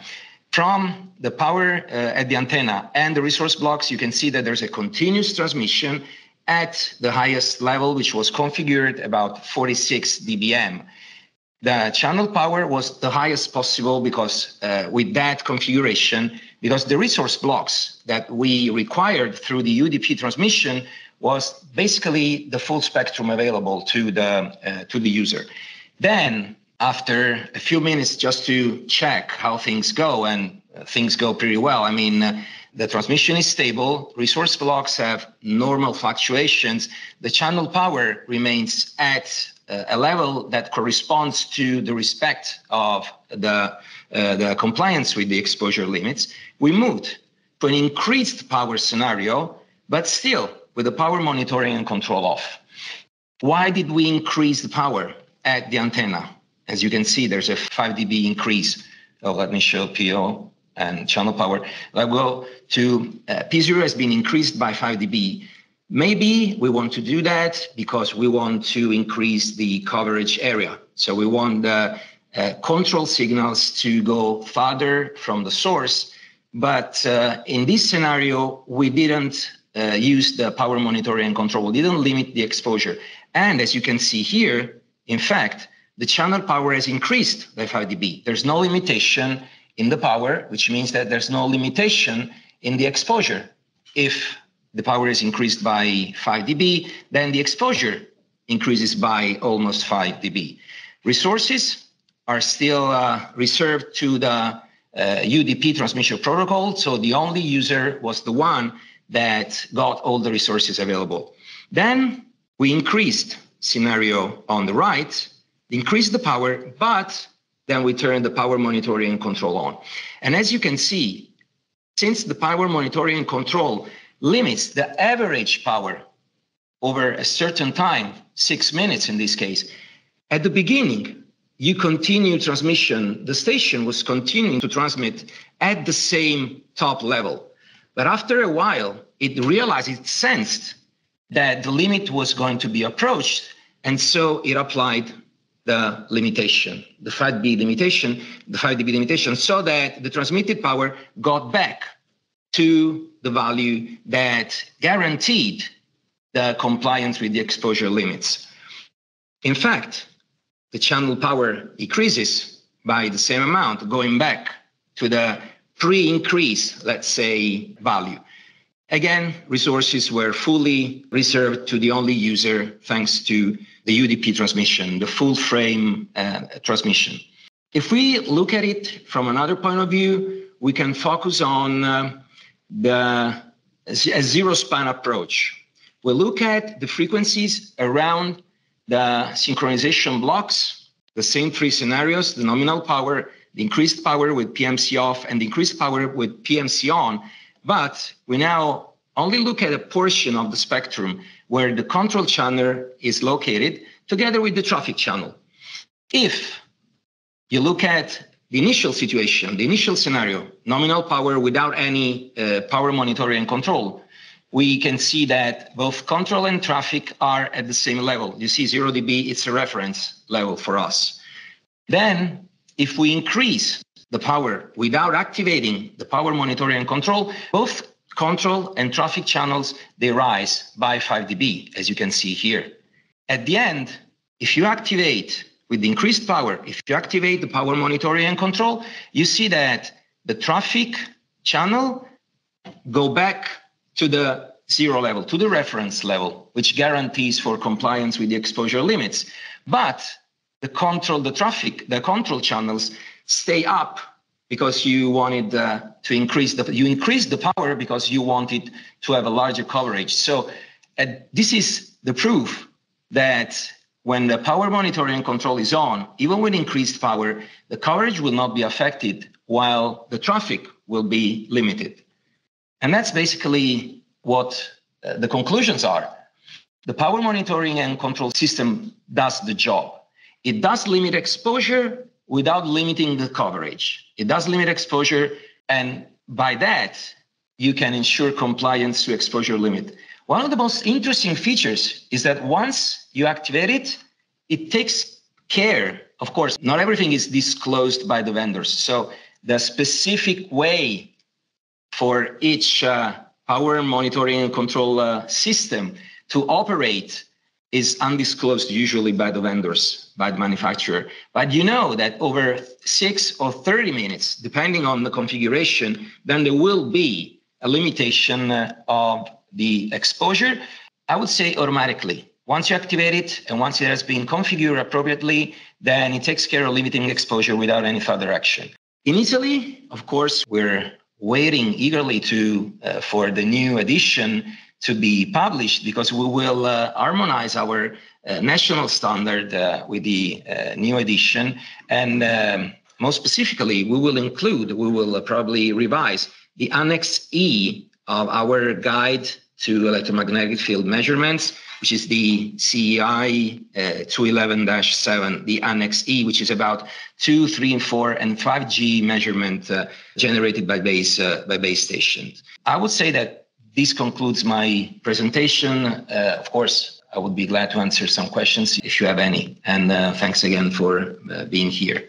That was excellent. We have got a couple of questions, and there's a couple of points you raised there, particularly that last point about the the adoption of 62232 into the national standards. And I think you said when it's ready. It will be published in the November timeframe. So what has been agreed is the final draft international standard. Some countries buy that directly from the IEC. And if they do that, they then get a copy of the fully published standard when it's available. But it's approved now. In fact, we had 100% consensus when it went out to vote by all of the different national committees. And that was we talked about consensus before in the previous session. There's a lot of work that's gone into this. And I think you've just demonstrated some of the research and the testing that goes to underpin this particular standard. Of course, this is one of a number of case studies, but it probably focuses on one of the key points. Regulators and government authorities want to make sure that compliance standards can be met. Operators want to make sure that the assessment is correct, and obviously assessors want to do the same thing. So this provides the method of doing both. So look, I'd really like to thank you, Nicola, for your work in this, and also a shout out to the whole team at the IEC led by Des Ward and Christophe Branger. We have got time for some questions, and I think I just answered a couple, which was when will it be available? It will be available in November. And can it be applied now? The answer to that is yes. And we would encourage government regulators to adopt the 62232 standard. Jose or Jack in the room, I'm not sure what other questions we have. We were going to make a couple of comments on the new case studies, but maybe we'll go to the questions first. Mike, we do have a question here in the room, so I'll just get the microphone to the person. Murray Rumney here. Yeah, just fascinating analysis there. I'm interested, how do you see this PMC working in a multi-vendor and a multi-site location? I can see how it works very well when you've got a single carrier or one operator. How do you see this working in 3 dimensions with multiple operators, potentially from different locations, where the point of interest might be somewhere in between? Well, actually, thank you for the question. We didn't test with multiple sources from different vendors.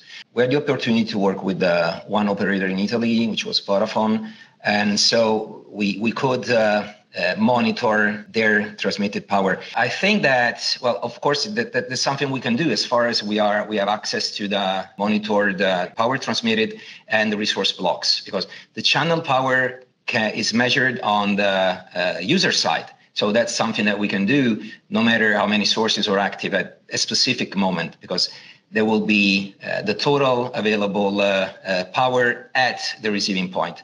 We haven't tested with multiple sources, indeed. Maybe there's something that we can do in the future. I assume that if you get some kind of, since in Italy, well, I must say that in Italy, you have a configuration that requires that before you set up a base station, you have kind of preliminary investigation about the maximum power that you can transmit so that the entire set, the environment will be safe in terms of compliance with the limits. I'm not sure how things may change in terms of experimental setup, because as far as you configure a specific base station so that the specific power, nominal power, must not be overcome, then it will activate as soon as it's required to transmit more power than it is allowed. That P0, the nominal power, has been configured by considering the power that specific base station could transmit, so that together with the remaining base stations in the area, the whole environment was compliant with the exposure limits. So I think that, but again, we didn't test it. I think that once you configure each base station with the nominal power, the system may work pretty well. Maybe they will not start at the same time, but in the end, they will do their job almost harmonically, I would say. This will be one of the case studies or one of the assessments that go into the new 62669 series, because over the next 2 years, we're looking to go to all continents to do case studies, just like the one you mentioned. But what the current standard requires is that you need to take into account both network systems. So if there's some uncertainty to build in there because of the power variation, that would need to be added. We've looked at the 4G and 5G power monitoring systems, so potentially 2 separate networks, and they can work together, but there's a little bit more involved in doing that. So again, it would be conservative until you link both the monitoring systems together. But a very excellent question, and one that will be answered in the next round of case studies. But Jose, I'm not sure on the time. I know that the coffee and scones took up a bit more time, but do we have, we may have a couple of extra questions, but I can't see them, Jose. Are there more coming in? We've actually received several questions via the chat. I'm not going to be very strict on time. We're 1 minute past 1, but I think that we still have some. If Jack agrees, then we can still do one question. I will start with the latest one. Does the decrease in exposure make a difference for EMF and not coverage? Question mark. Should there be a coverage signal within a certain safety distance according to the legislation? This is a question from Cesar Erti. The decrease in the exposure, well, there's no decrease. Technically, from my presentation, there was no decrease in the exposure. There was a going back to the exposure that was, if that's the question, to the exposure that was compliant with limits. So there was no actual decrease. There was a going back. I'm not sure whether I understood the question, but there's no decrease There's a going back to the nominal value of the exposure. Maybe, Jose, just to clarify, in the 62232 standard with case studies, what did decrease was the exposure over time. So the time averaged exposure was set so that it would not increase, it would not go above the limits. The instantaneous peak would, of course, because that's how you get the coverage. If the exposure limits were instantaneous peak, then it's a different story. The exposure limits are time averaged over 6 or 30 minutes. So the average level was maintained, and that's how the system worked. And there was a certain point about, in the question, I'm just looking at it, should there be a certain signal within a safety distance? Well, the regulations set the exposure limits. We have to make sure that there is still coverage to service emergency services. So that's maintained. So emergency services and connection are maintained, while the exposure limits are also maintained. But again, this is why it's very important when you have a look through this standard to look at the monitoring requirements if you're going to apply this averaging factor. And the whole point about the time we took to do this standard was to bring the best scientific methods to do this analysis. So that's what the standard offers. And I think the case study you showed there, Nicola, was a great example. Was there one more question, Jose? Yes, there's another question from Armando Marquez, which will obviously be our last question. And his question is, for 5G antennas, how you perform the extrapolation calculation, particularly for calculate the FX factor. And I think massive MIMO antennas for 5G. Massive MIMO antenna. That's the question. Did you want to do that, Nicola, or did you want me to have a go to start with? Well, if it's more related to the 62232, maybe let's you answer the question. Well, if I understand what it's asking for the MIMO antennas, I mean, there are in 62232, there are three main factors you look at. It depends on how MIMO is set up, but you may have a set of beams or a grid of beams, and you've got a wide area broadcast signal that doesn't carry much traffic, and then you've got individual traffic beams. So you've got to look at the ratio between the wide broadcast signal and the narrow traffic beams. You need to look at the time domain duty factor, because it's transmitting and receiving on the same frequency. It switches with time. And then you need to look at the one thing that the network operators have is, of course, the I guess the network load and the scheduler, because it's going to schedule resources to different users. So there's a number of different factors that come in that are mentioned in the standard that you need to look at. And those references, there are references in the standard and some in your paper, Nicola, that go through this. But I think it's probably fair to say that they're the three main factors, but it's probably worth having a look at those papers. We probably don't have enough time to go into it here, but I'm certainly happy to take it offline.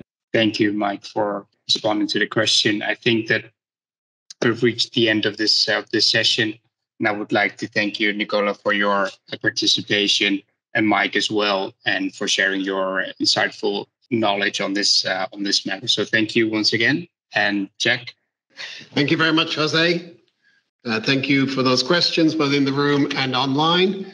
I'll take over and just introduce our next speaker, Martin Fenton from Ofcom. He's the Director of Spectrum Policy. We were keen to have Ofcom and Martin to speak at the event today because Ofcom has gone through the exercise recently of adopting mandatory public limits based on, well, a combination of ICNIRP 2020 and ICNIRP 98. I'm sure Martin will explain that. And Ofcom is also going through a consultation exercise around millimeter wave licensing for 5G. And we're interested to hear what was the level of public concern and interest in that topic. So Martin, please share your experience.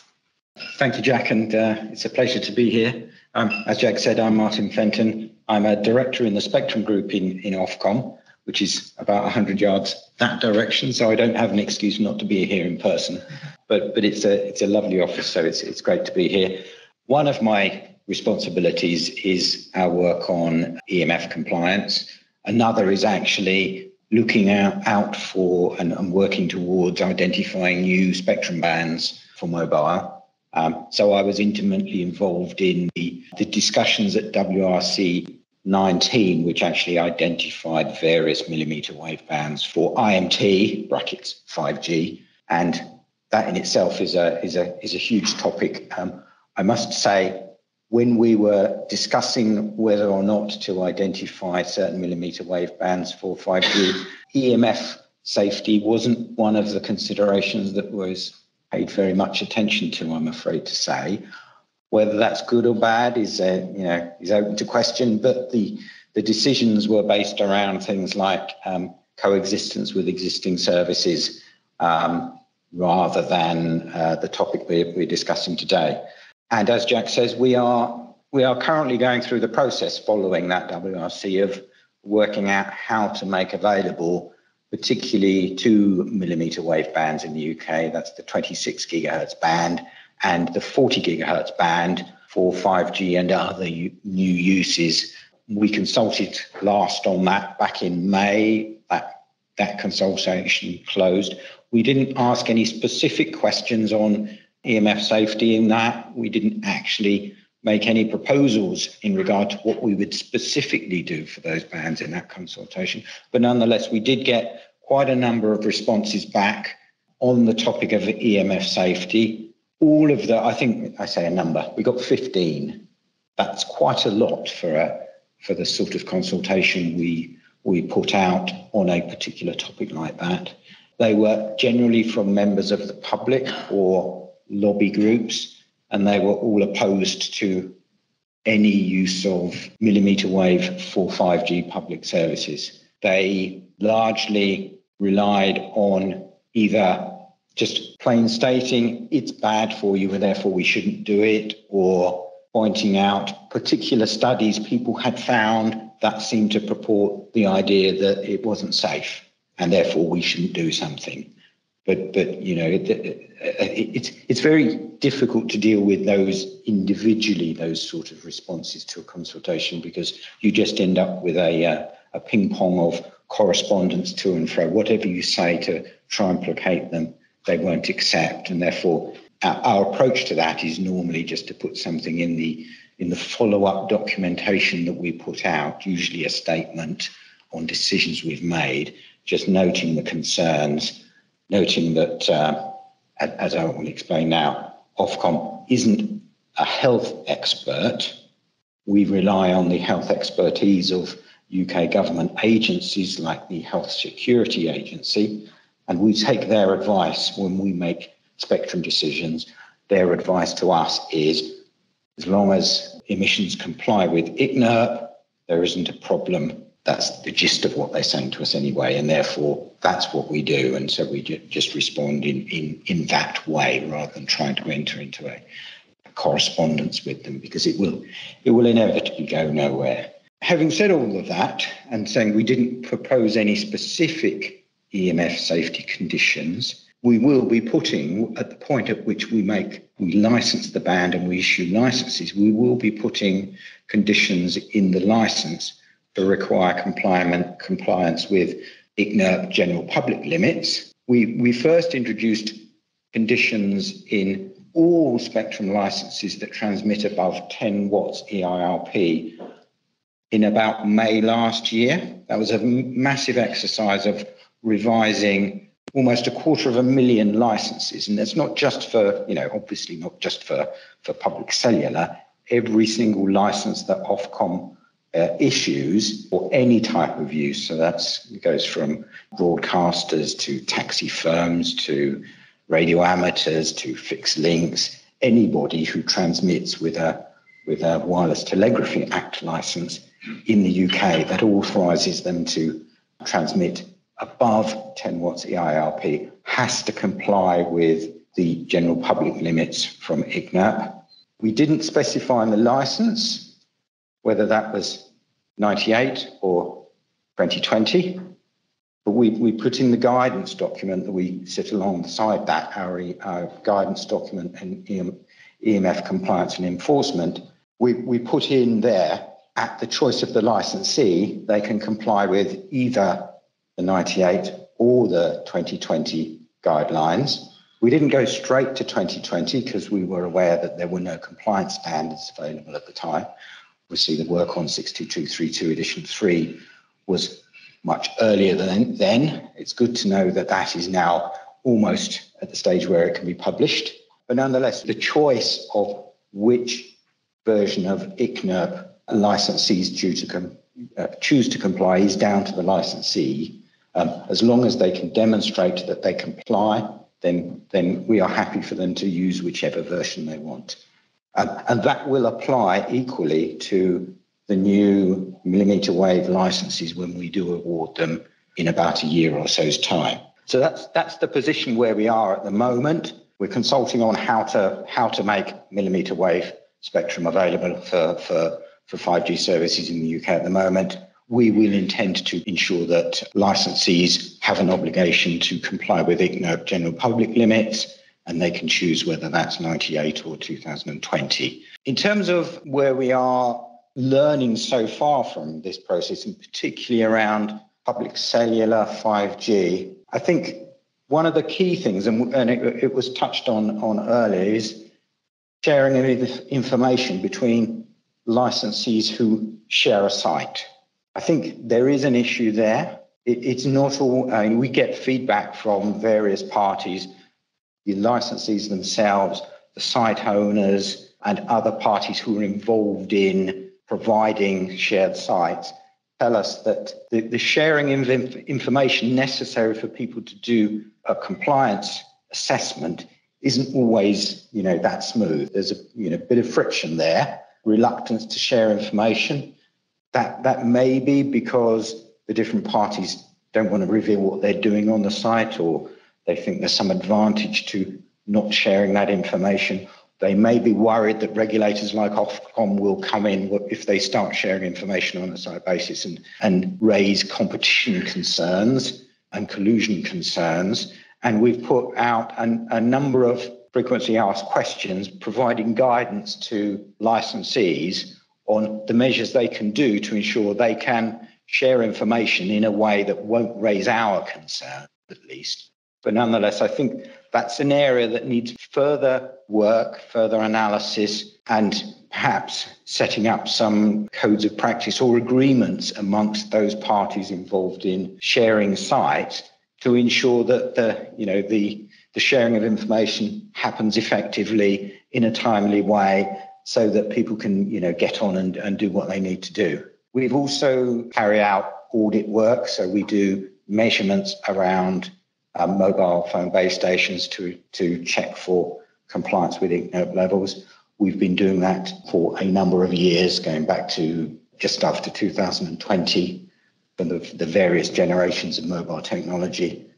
All of those measurement reports are on our website or can be accessed from our website. More recently, we've been focusing on measurements around 5G-enabled sites in busy, publicly accessible locations. So if we don't go and systematically measure emissions from every single base station in the UK, it's very much a sample approach.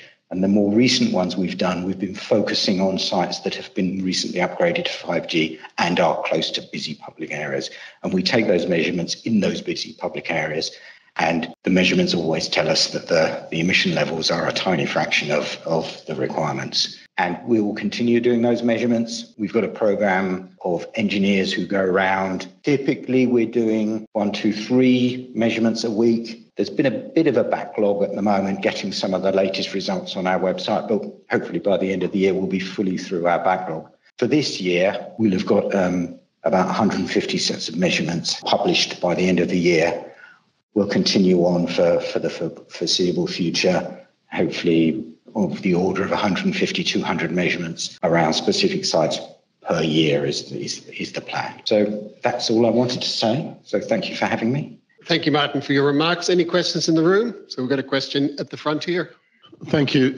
Sam Gabriel from Vodafone Group. Martin, I just wanted to ask, sort of following on from the previous presentations, we've in the past had lots of comments that 5G signals are that difficult to measure, but we've seen that measurements have been done in Italy. Have you had any problems measuring any types of the 5G technologies? I think the short answer is no. I think that the issue is when a technology is in the early phases of adoption, it's not being utilised that heavily. And so you can go to an area, and if there's nobody around you using that signal, you get some control channels, but you won't see the traffic channels there, and therefore you have to wait around for a while before you know whether you've captured the signal channel as well as the control channel. And because we do it independently of the operator, you can never be 100% sure what you've actually measured. All you can do is report what you actually measured on the day at the time you did the measurement. The plan will be to revisit some of the locations we've already measured in a year or so, when hopefully 5G signals will be used much more than they are now, and we will be able to assess what the difference is. But there's in the vast majority of cases there's a huge headroom in terms of what we've measured and the limits. So we're not anticipating any problems, but we will go back and remeasure.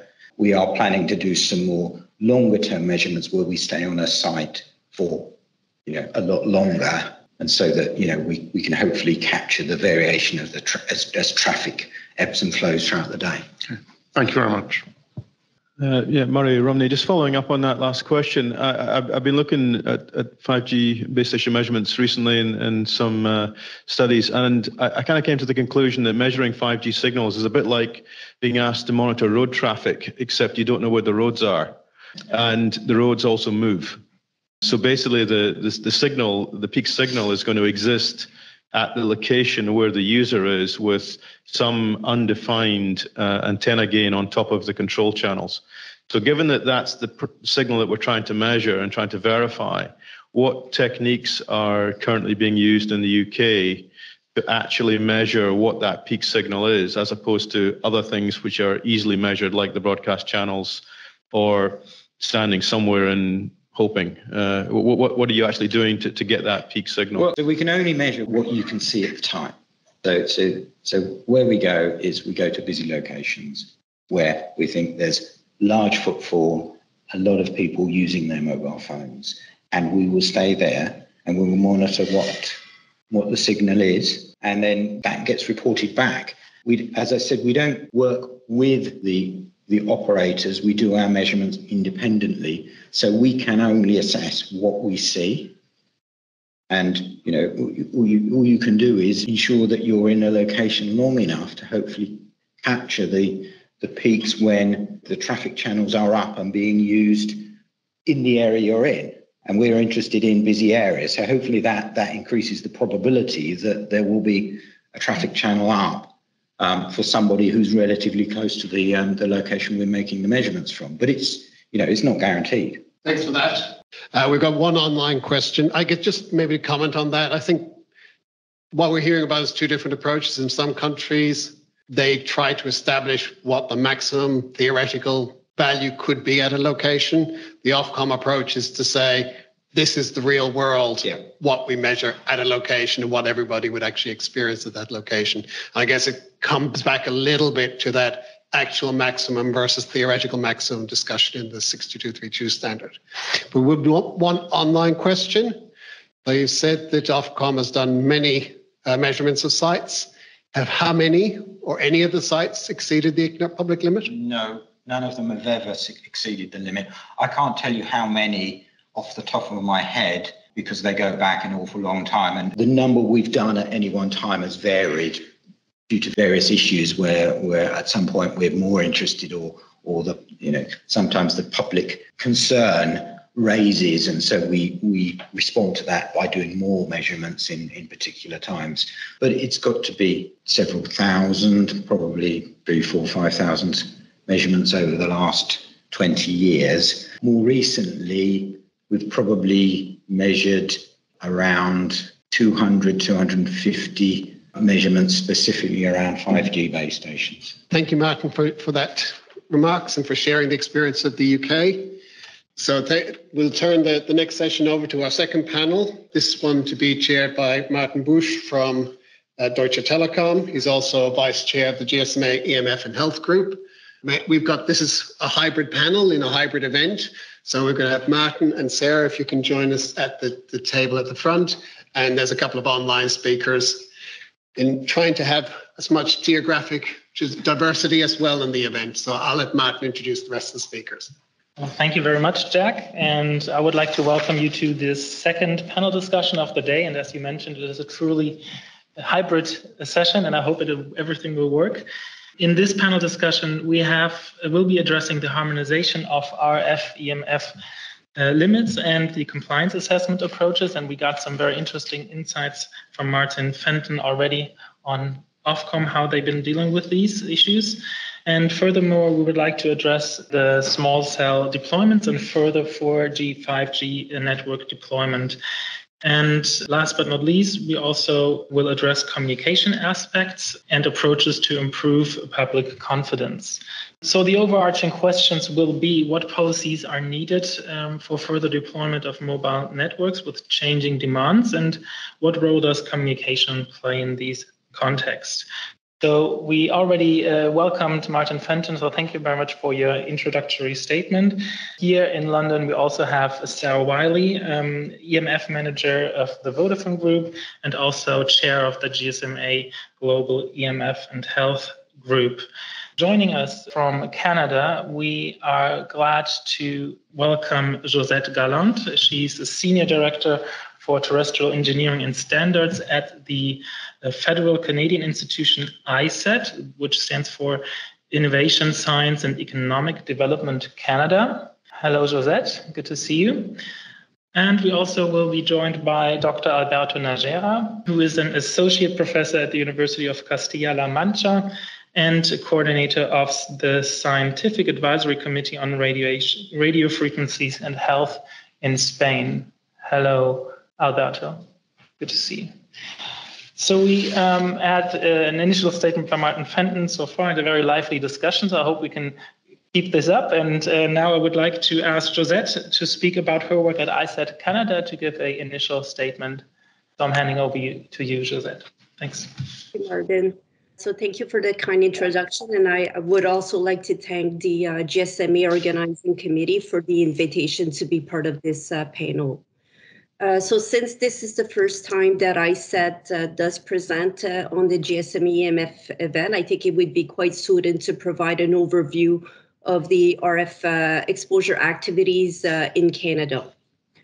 So I'll first start by mentioning there are two main federal departments that are responsible for RF exposure activities. The first one being Health Canada. Health Canada is the Canadian federal institution that is responsible for promoting the health of Canadians, and as such, they are responsible for developing the RF exposure limit from 3 kilohertz to 300 gigahertz. These limits are found in a document that is entitled Safety Code 6 Guidelines. In this guideline documents, the limits are to protect against two health effects. The first one being nerve stimulation below 30 megahertz, and the other one being the thermal effects from 100 kilohertz to 300 gigahertz. The second department is my department, Innovation, Science and Economic Development Canada, or ISET for short. Some people may know us under Industry Canada before 2015. So we are the spectrum regulator in Canada, and as such, we've adopted Health Canada Safety Code 6 limit as part of our spectrum management regulations for device as well as for radio communication installations. When it comes to wireless device, a manufacturer of wireless products must demonstrate that they meet Health Canada Safety Code 6 limit as part of ISET's certification program. So this is needed before they are able to sell the products on the Canadian market. And compliance to these limits are an ongoing obligation. So ISET, as part of our regulatory activities, we've actually implemented a market surveillance program where we will go and test different products on the Canadian market to ensure that they continue to comply with all applicable technical standards, including the RF exposure requirements. We've also adopted Health Canada Safety Code 6 limits as part of our conditions of license of radio communication installation for radio communication installation operators. So an operator, such as a mobile network operator, must also comply with Safety Code 6 at all times. And they must take into account not just their radio communication installation, they must also take into account the nearby installation in the local radio environment when determining compliance to Safety Code 6. So similar to our market surveillance program, we also have an audit program where we will go and test different or audit different installations to ensure that they continue to comply with Safety Code 6 limits. Now I'll touch on the compliance procedures. When it comes to ISET, we actively participate in the International Electrotechnical Commission, or the IEC Technical Committee 106. So for those familiar with the IEC TC 106, they develop a slew of international standard technical reports, as well as publicly available specification related to RF exposure assessment. So within our domestic procedures, we've actually adopted some of those IEC TC 106 documents, either in part or in its totality. In some cases, we've actually gone out with our own domestic procedure ahead of those international standards, just to ensure that products are able to enter the Canadian market in a timely fashion and to provide guidance to, especially for wireless manufacturers, on the RF exposure assessment. So in those cases, we will actually share our documents with the IEC TC 106 committee in order to support the international development of standardized procedures. So I'll finish off with the communication piece. So ISET, as well as Health Canada, we do publish some communication product, mainly for the general public. So we do try to use plain language when we do explain the compliance procedure for device installation and also the limits. And when on ISET's webpage, we do have our safety webpage, we call it, and we do see it as a live document. So when we do get questions that are quite often, that we often receive them, then we can basically amend our webpage and then provide further information on this particular question. And an example would be the misinformation that we were getting from 5G and COVID-19, or 5G and the increased risk of cancer that we were seeing in social media and on the internet. So we did address these issues on our webpage. In the case of Health Canada, they also published some communication product. As I mentioned, they actually released a video on the safety of 5G technology and the limits. So I'll stop there and I'll pass it back to you, Martin. Thank you. Thank you very much for these insights on the work you do at ISET. We'll come back to that later. And I would like to ask Alberto Njagera for his initial statement on his work at SARS in Spain. Thank you. Good morning. It's a pleasure for me to share with you this panel discussion, and I would like to thank the GSMA for considering the Spanish Scientific Advisory Committee on Radio Frequency and Health, the CCARS. Let me introduce what it is and what we do in this committee of independent experts. Until 1999, there was no agency, body, or institution in Spain that was concerned from a scientific perspective with studying and disseminating knowledge about the possible effects of radio frequency on health. In that year, Dr. Francisco Vargas, Deputy Director of Environmental and Occupational Health of the Ministry of Health, convened a group of professors and researchers and created the Committee of Experts on Non-Ionizing Radiation. The mission of this expert committee was to advise the Ministry of Health and other institutions on strategies for the protection of the public from environmental non-ionizing radiation, critically reviewing the scientific evidence and drafting a document with conclusions and recommendations for the control of and limiting the public exposure. After different configuration and institutions involved, the C cards now depends since the year 2016 on the official College of Telecommunications Engineering. That took over the management of the committee, which renewed its structure and composition. The committee currently has 10 scientific members, including doctors, engineers, and physicists. The committee produced position papers and triennial reports in which we review the scientific evidence. The last one was presented in the year 2020 and evaluated the scientific evidence published between the years 2016 and 2019.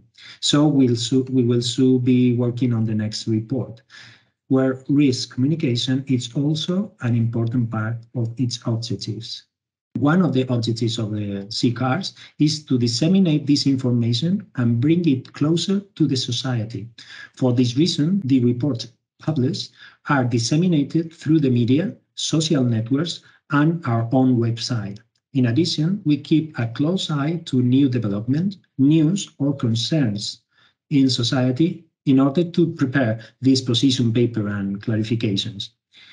An important part of the activity we are developing is the collaboration with agencies that verifies hoaxes and fake news. This activity intensified during the COVID-19 pandemic, and since the year 2020, more than 50 fake news have been debunked in collaboration with these verification agencies, which have been shared by national and international media, especially by Spanish-speaking media in Spain, but also in Latin America. Every development of a new technology has been accompanied by a resistance movement. Today, with the 5G generation, they have taken advantage of COVID-19 to add more fear and more misinformation, but with the same arguments and warnings as they used 30 years ago. Also, more recently, the CCARs have published a comment to a paper, a scientific paper, that, as Martin Röösli pointed out in the previous panel, are common in peer-review journals. Papers of very low quality that are used by these anti-antenna movements, and that in some cases are disseminated by the media for their social appeal, contributing to an informed disinformation, but very low scientific quality. We could also talk about the responsibility of these scientific papers, as I said, of very low quality, and the dissemination not only by media, but also by some institutions. This shows a false polarization of the current scientific consensus on possible effects and further increases fear. We must not forget that fake news is not only intent to spread a lie, but also to make people doubt the truth. And these low-quality papers provoke these doubts in high-quality science.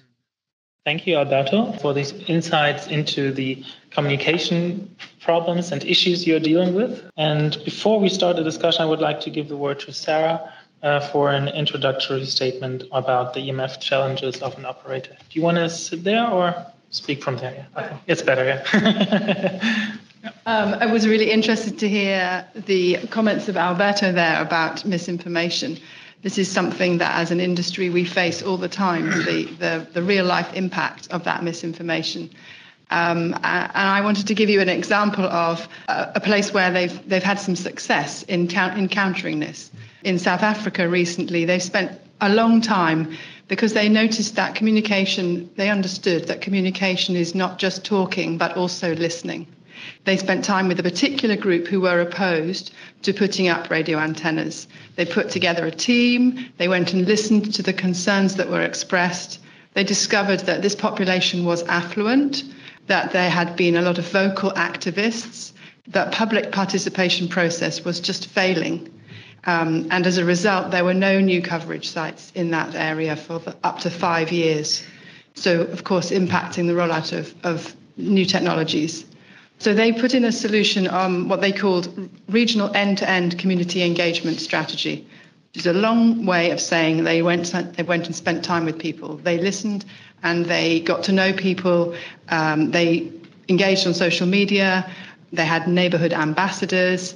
They were representing the entire community, and they persevered. And they were very transparent about the plans. We've heard earlier on today about transparency. And I think when you get down to talking to the real people who are receiving this misinformation, transparency from us as industry, with the support of regulators and academics like we've heard today, can play a really important role.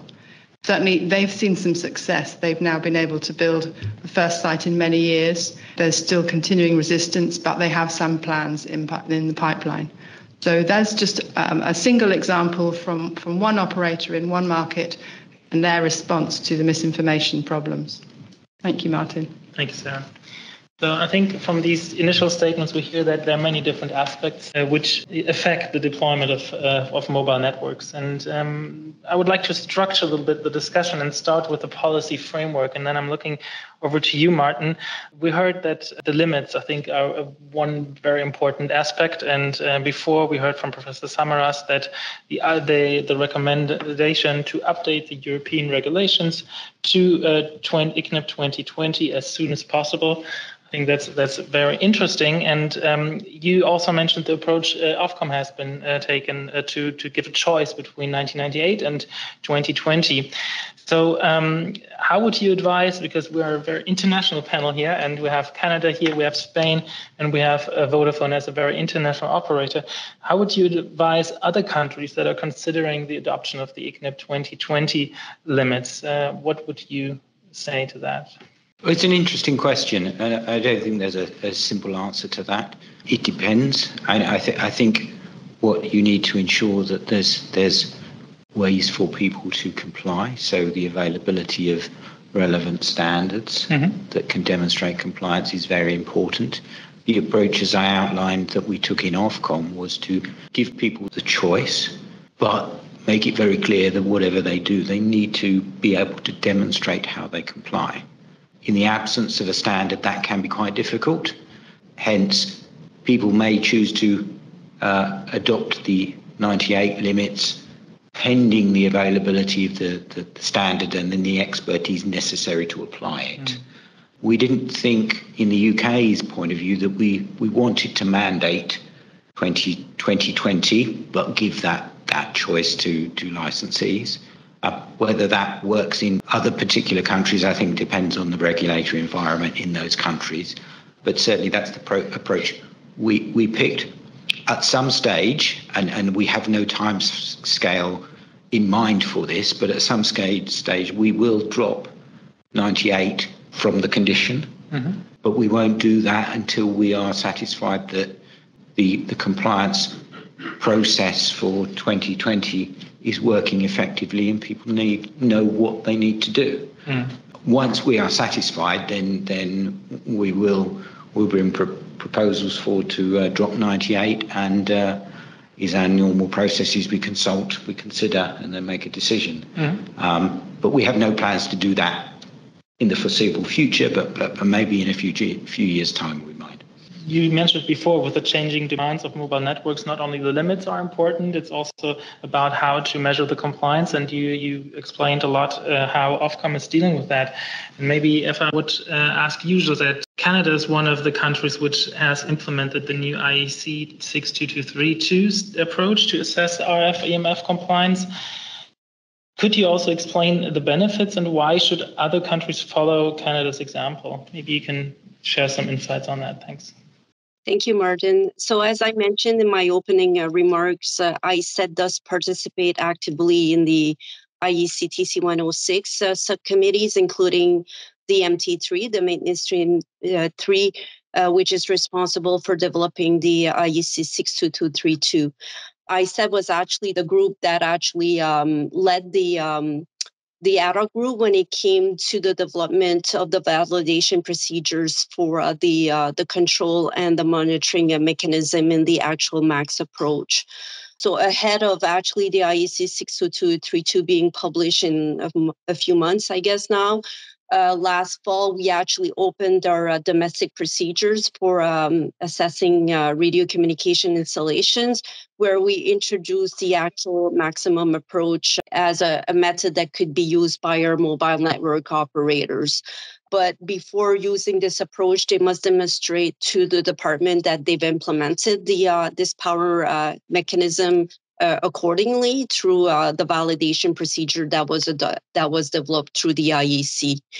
Now, in terms of the benefit of using this approach, I would say that it is more of a realistic approach compared to using the theoretical maximum power level. So it does provide a better, a realistic overview of the compliance boundary compared to using the theoretical max value. Now, in terms of if other countries should be using this approach, I won't be, preaching in terms of what other countries should be doing, but I will say that when it comes to ISED, if we do see those novel approaches or the novel technology, what we will typically do is make sure that they're robust. So we will often test them in our laboratory and try to break them. And when we're comfortable with these novel approach and technology, we will make the proper amendment in our technical rules so that they can be used in Canada by Canadians, and also to ensure that they're safe for Canadians to use. Thank you, Martin. I'll pass it back to you. Absolutely agree. It's not about preaching; it's about listening and learning, and I think that's what we can do at this panel. And absolutely. So you also mentioned millimeter wave licensing. I think Martin, you said before mentioned this issue, and especially the public consultation, and that concerns have been expressed. So how do you approach this issue? You mentioned that you will be relevant next year, probably, and is there something special when it comes to public communication on this issue? Because this seems to be new for many people, and obviously there are many fears around this issue. Yes, and in terms of the approach, fundamentally, I don't think it'll be any different to other bands. I think what we need to consider is whether there's a need for any specific information alongside alongside the award of the spectrum to address public concerns. And the level of public concern goes up and down, and therefore we have to calibrate our own work in terms of providing information based on what we're seeing at the time. So at the moment, we haven't got any specific plans about any sort of information campaign associated with EMF alongside the award, but it's something we'll keep an eye on.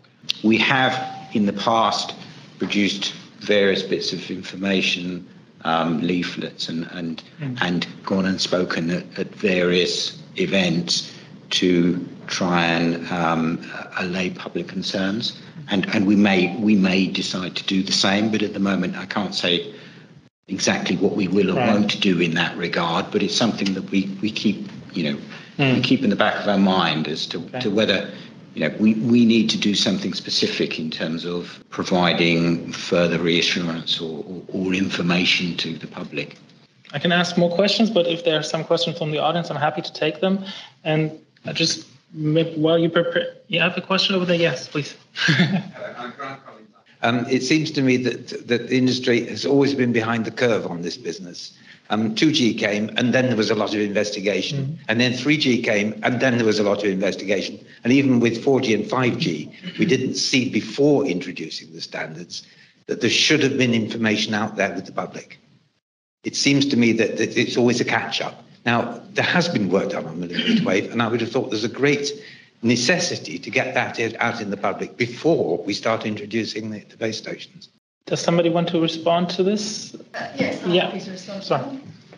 Thanks, Sarah. And I think you're right. I think it's a really good point. We need to hear that perhaps the people who communicate about EMF need to be as quick off the mark as the people who market the benefits of 5G. I think that's a fair point. What I would say is that we certainly at at Vodafone and across the industry and the GSMA have really welcomed that ICNIRP 2020 came out when it did with a very clear message about 5G. So it's a message that we have been able to pick up and continue. I think it's also fair to say that there are a lot of schools of thought that say that to go out and talk about it's safe, don't worry, when nobody was worried, is perhaps not the best approach either. Murray Rumney, just following up on that, what's the next scale going to be? And we've mentioned millimeter wave here. It's a whole different game, millimeter wave, and I'm particularly interested in how customer premises equipment, fixed wireless access devices are going to be managed, and also the actual user devices. Some time ago, the FCC type approved a 53 dBm desktop fixed wireless access device, which from my calculations violated the ICNIRP limits at a distance of 1 meter. And this thing was designed to go on a tabletop. And I don't know how they got that through. And they did actually measure that level of power. I saw the lab report. So I'm just wondering, when is that going to start to become a concern? Because these devices are not, unlike you mentioned about the statistical nature of the field-based measurements. That's fine. But when you get into the area of fixed wireless access, you're basically sitting at this thing all day. And potentially it could be, you could be in getting a direct beam from a very local base station, or you could have a fixed wireless access device right next to where you are.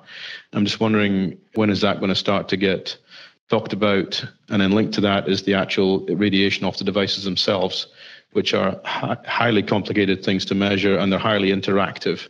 When you approach a millimeter wave device, put your finger on the antenna, you will violate the ICNIRP limits, and therefore the phone needs to detect that and power down. There's a whole bunch of issues around the beam steering aspects of millimeter wave.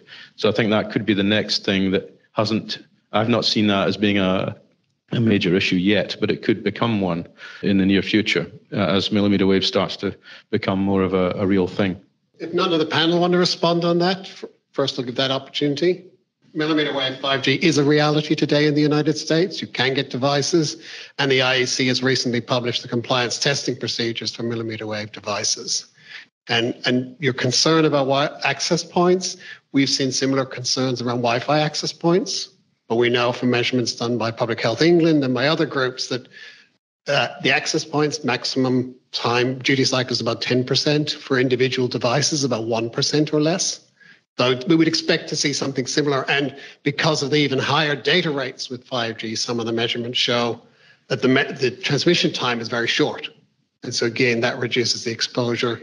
And we do know, because there was data published, I think last year at BioEM, that millimeter wave 5G devices operate at about the same level as 4G devices or 5G mid-band devices at typically 1 to 3% of the maximum exposure limit. 53 dBm EIRP, that's 300 and something watts. It's like orders of magnitude bigger than Wi-Fi. Look, it would depend on how it's tested. So you can do testing based on exposure or free field limits, or you can do testing based on SAR, depending on the type of installation and how close to the body it is. And that can make a big difference in how it's compliant. And it's also not just a peak value. As was mentioned earlier, the limits are based on time averaging. Thanks. Sorry. No, thank you very much. In the UK, what we do is we have a condition in licenses, but we also have lots of exempt devices as well. And at the moment, we haven't put any conditions in our license exemption regulations dealing with EMF safety, largely because that's an issue which is dealt with in the compliance requirements for devices under the radio equipment regulations, which include requirements for assessing against EMF issues. However, when we make decisions in a regulator like Ofcom about whether we are going to include a category of device within our license exemption regulations, we take into account the EMF issues, and we have in the past decided not to exempt certain categories of equipment but require an individual license, which allows us to put greater controls in place to ensure that they do comply. So it's something we consider, and it can affect how we make decisions about whether we authorise on an exempt basis or license or individual licensing, so that we can ensure that the relevant requirements are best complied with. Thank you very much. Maybe I'll give Sammy Gabriel the chance to comment on this as well, and then I would like to ask Alberto some questions because he hadn't had the chance to speak. So, Sammy, please go ahead. Thank you, Martin. I've got two comments, really. Firstly, with regards to millimeter wave, we're talking about it a lot now, really, because of the use cases. And I wanted just to separate out the technology and the use cases. The technology of using microwave for fixed access is very old. We've been using it for many, many years without issue. So this isn't new technology, but we're applying it to a much newer use case. So that's the only difference here. So there aren't, for example, newer health issues. There aren't newer standards applicable. It is just applying those existing standards to the use cases that we're coming up with. The other thing with regards to the application, and just picking up from something that Josette said earlier, having the diversity of participants in the standardization work and groups like the ICED who will take a standard, they will participate in the development of it, but then they also go back to their labs and I think, if I quote her correctly, try to break that standard as well. It is that test of robustness of the standards that actually adds value to them and gives us a more acceptable standard. So I'd just like to thank them for the work that they're doing there as well. All right. Thank you, Sammy. Looking at Alberto, I think I would like to come back to your initial statement. You mentioned that you have a lot of experience regarding risk communication, and especially in different parts of the world, in Latin America and in Spain. What I find very interesting is that you also use social media as part of your risk communication, which we see being kind of unusual, because in some countries we had bad experience because factual discussion on social media seems difficult in some cases. So maybe you can elaborate on this and other differences when you look at different parts of the world, how the risk communication works. Thanks, Alberto. Thanks, Mary. It's difficult to participate in a discussion remotely. Since I joined the CCARs, my personal perception is, at least in Spain, it's that these anti-antenna movements are calm, but the most important is that its presence in media has been reduced. In Spain, we have a National Association for the Social Communications of Science and a national network of scientific culture and scientific dissemination units that now work collaboratively with media. I am the coordinator of that unit in my university. Many media contact us before publishing news that could be sensitive or misinterpreted. Also, my perception in Latin America is that there is a lack in this issue, but some media have started to contact CCARs in some cases. Most alerts of these anti-antenna movements now comes from Latin America, where media is still focusing in their advice with no evidence instead of contact any scientific expert. I love Samara when he said that firstly, we have to define what is an expert. And about social media, in my opinion, if we are not in social media, others will be. Our presence in this media, in the media and the social networks, exposes us, but allows us to offer direct treatment and to communicate scientific evidence with rigor and to respond to false science. I have even received death threats and many insults, but sometimes with patience and with empathy, I have been able to argue with people. In other cases, it is impossible. But in any case, there are many people watching and reading, and my perception is most of them have more common sense and perceive the lies of those who pretend to misinform or warn about without any evidence. So I think we must be in social media because the people is in the social media, and we have to work together with media, with the journalists, and this to the association and the network of good scientific culture that we have in Spain, I think it's a very good two things that some countries have to develop, because we are working together and the results are out there. Thanks.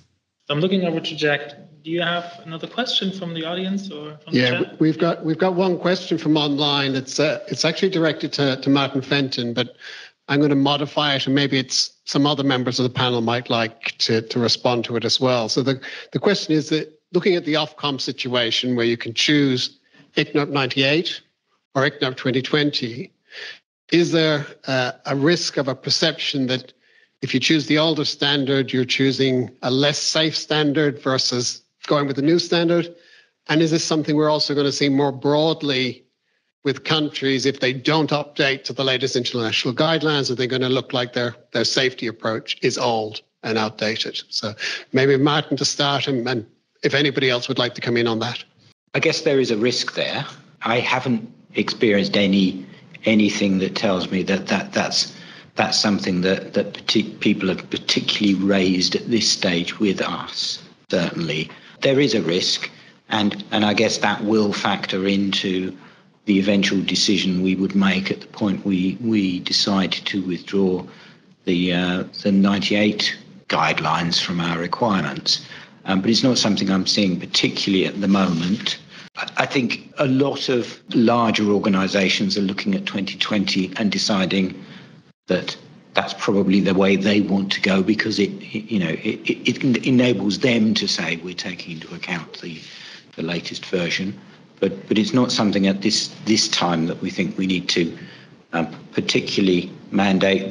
The health authorities in the UK, the Health Security Agency, hasn't updated its guidance to point to 2020, and that's the primary source we go for in Ofcom when we're making decisions about whether it should be 98 or 2020. If the Health Security Agency, the UK Health Security Agency, changed its advice, then we would certainly take action. Thank you. Yeah, we have to wrap it up, and so I would like to thank all the speakers of this panel. Thank you, Josette. Thank you, Alberto. I think it's worked very well to have this hybrid panel. Thank you, Sarah. Thank you, Martin. It was great having you here. And then I would like to hand over to Jack and Sarah for the final remarks of this event today. So thank you. Thank you very much, Martin, for facilitating that panel. This is the last section of the day where we try and, between Sarah and myself, bring together maybe some thoughts that we've taken from the day. Please do add to them if you think we've something we've missed. Before we start to speak, just to point out that the feedback survey on the event is available online now. You've got the QR code on your desk. My colleagues are posting it in the chat for those who are online. Please do fill it in. We do look at those surveys. For example, the response last year told us we needed to modify our balance between speakers and panels. And so we've tried to take that into account this year. And so anything you do suggest, we will think about for design for the next event. So I'm going to try and summarize session one. I think we were all interested to see the timing the WHO would reveal in terms of the risk assessment process. As Dr. Van Deventer said, 1993 was the last time WHO looked at this topic. If you look at that document, you see no mention of mobile phones or mobile communication. So this is really a once-in-a-generation opportunity for WHO to do such a comprehensive review. It's a very structured approach, as we heard, so we should start to see some of the systematic reviews towards the end of this year, technical report next year, the task group meeting, and the environmental health criteria document towards the end of next year. And we all hope that the WHO can meet that timetable. I think this is a really critical time for governments. We often see questions about credibility of guidelines, for example, from ICNIRP. It's not a familiar organization from the health point of view to many governments, whereas WHO is.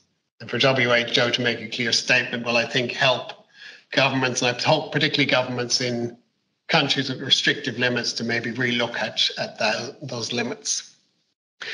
We also heard from Theo Samaras about the progress of the SHARE preliminary opinion.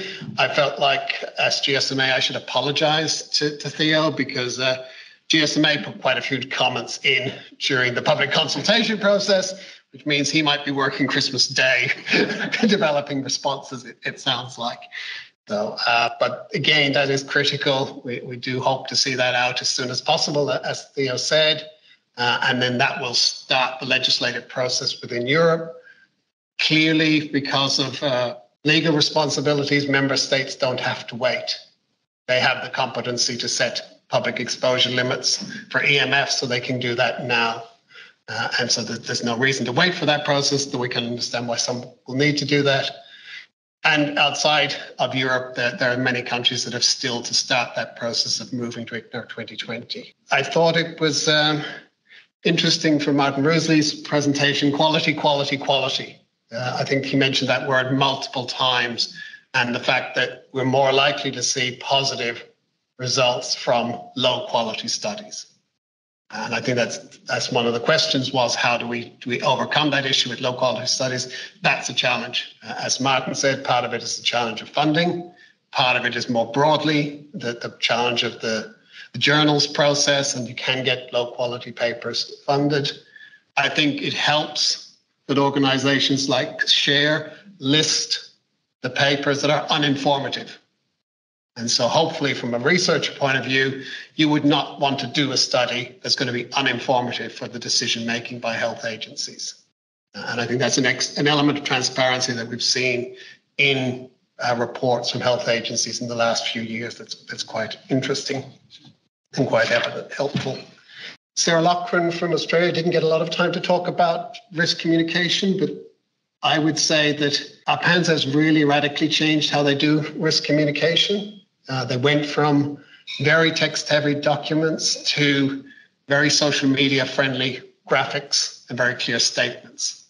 And it does seem to, I live in Australia, so I see this locally, it does seem to cut through in terms of something that on the social media works well, in more traditional media as well. And so I think it's something that we've taken on board at GSMA as well. We've tried to reduce the word count in our documents, including our newest millimeter wave document. We try to do much more graphical type approach, and we're working on infographic type approaches. Sarah, what did you take away from the second session? I mean, it was exciting actually to be in the room together, wasn't it? Before we think about the details of the session, I think it was bold that I wasn't part of the steering group putting this together, but I'm part of I'm heading up the working group. And each time, we were hearing about the forum, we were thinking about the content, we were thinking about the participants and the panelists with great care, and thank you to all of you for putting in all that work. But I think we all forgot what it would feel like to walk in the room and shake someone's hand and to share a coffee and to discuss these issues together. So really appreciate making it hybrid, really appreciate bringing some of us back in the room, and who knows what will happen 12 months from now, but it's been good today. And thank you for those online for persevering, because I don't know, I'd be interested in the feedback to know what it's like to feedback, to experience this remotely. Sarah talked about, Alberto talked about it's difficult to be part of a panel when some are in the room. So, a challenge, but we rose to it, and it's been good. So yes, to the content, I really enjoyed hearing a bit more about IEC 62232. This is something I'm told about by my colleagues, but it's not the area I work in. My EMF interest is more on the policy and the communication side. So I found that really helpful to hear about it from Mike, and then to have the specifics from Nicola about the power monitoring and control mechanism and all the research that you've done in Naples. Did you know that Naples University is 800 years old?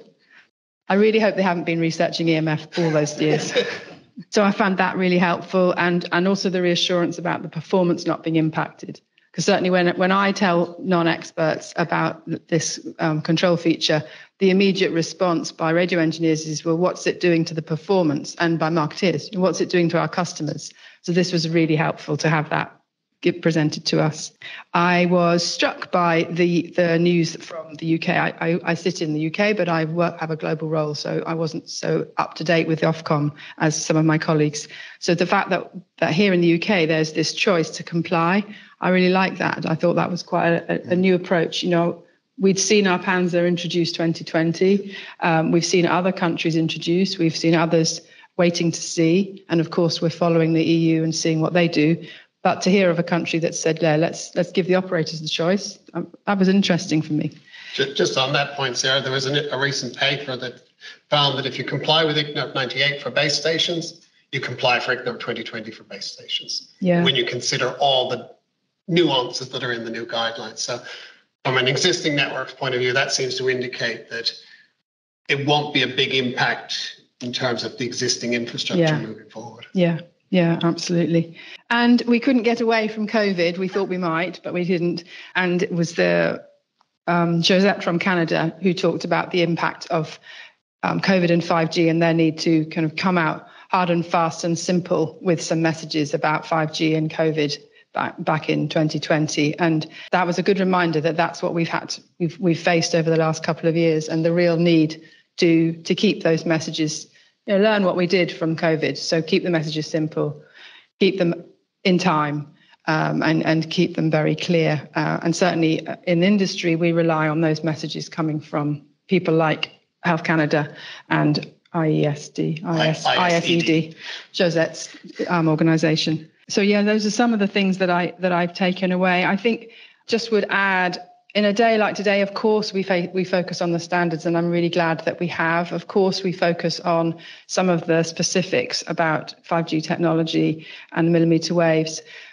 But we all in this room need to remember, I would say, a couple of things. One, that certainly in the European Commission, they have an ambitious goal for 5G across all the European footprint, and governments all across the world are keen to adopt and to give their citizens more access to 5G. So we need to remember that that's what we're trying to get to. And this existence in some countries of different standards and non-harmonized limits is actually delaying those ambitious goals. They don't need to be that ambitious. If the standards were simpler and harmonized, things could be done much more quickly. So that's the kind of pitch. But let me tell you a story about what this means in reality. I have a friend in the town that I live in the UK. She's arrived in this country with nothing. And when I say with nothing, she arrived in flip-flops. She lives in a temporary accommodation. She cooks the food that she loves in the kitchens of friends. Her clothes all are donated. But she has a phone. And because she has a phone, she can, internet permitting, she can speak to her children who are in another country. Because she has a phone, when somebody gets her a place at college to learn English, she has a map. She doesn't have money for the bus, but her phone, because of charitable access to free data, gives her the route. So she doesn't get lost in this strange town where she doesn't speak the language. And because she has a phone, she can go online and learn English to accelerate her chances in the future when she's permitted to work of a job. And that, I would say, is why we're here, because we want mobile and 5G not to be the preserve of the already wealthy, the already employed, the already educated, but actually the preserve of the people who are looking to expand their opportunities, to expand their horizons, and to develop new skills. That's what I thought of the second section. Very inspirational, Sarah. I think it's probably coming to the point where we should be wrapping up, do you think? Well, I can see the lunch, so yes. Yes, okay. And we already heard the pastries are great, so the lunch will certainly meet that standard.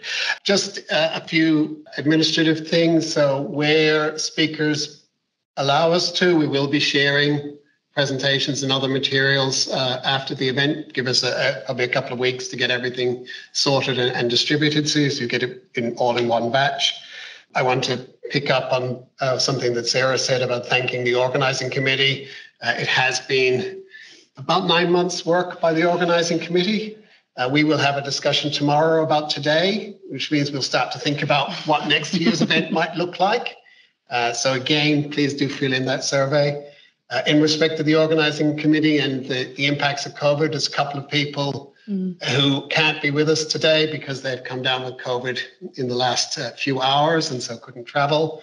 Josette from Canada presented remotely, even though she also has been suffering COVID symptoms for the last few days. And I really appreciate her getting up at 6 a.m. to participate in the event. I also want to thank my colleagues at GSMA who have helped to put together all the materials and the venue and have managed the online and offline presentations. I think what I need to finish with is a call to action. So what I would say to policymakers and others participating here and online, monitor the WHO review process. That is going to be the comprehensive reference point for the scientific part, the risk assessment.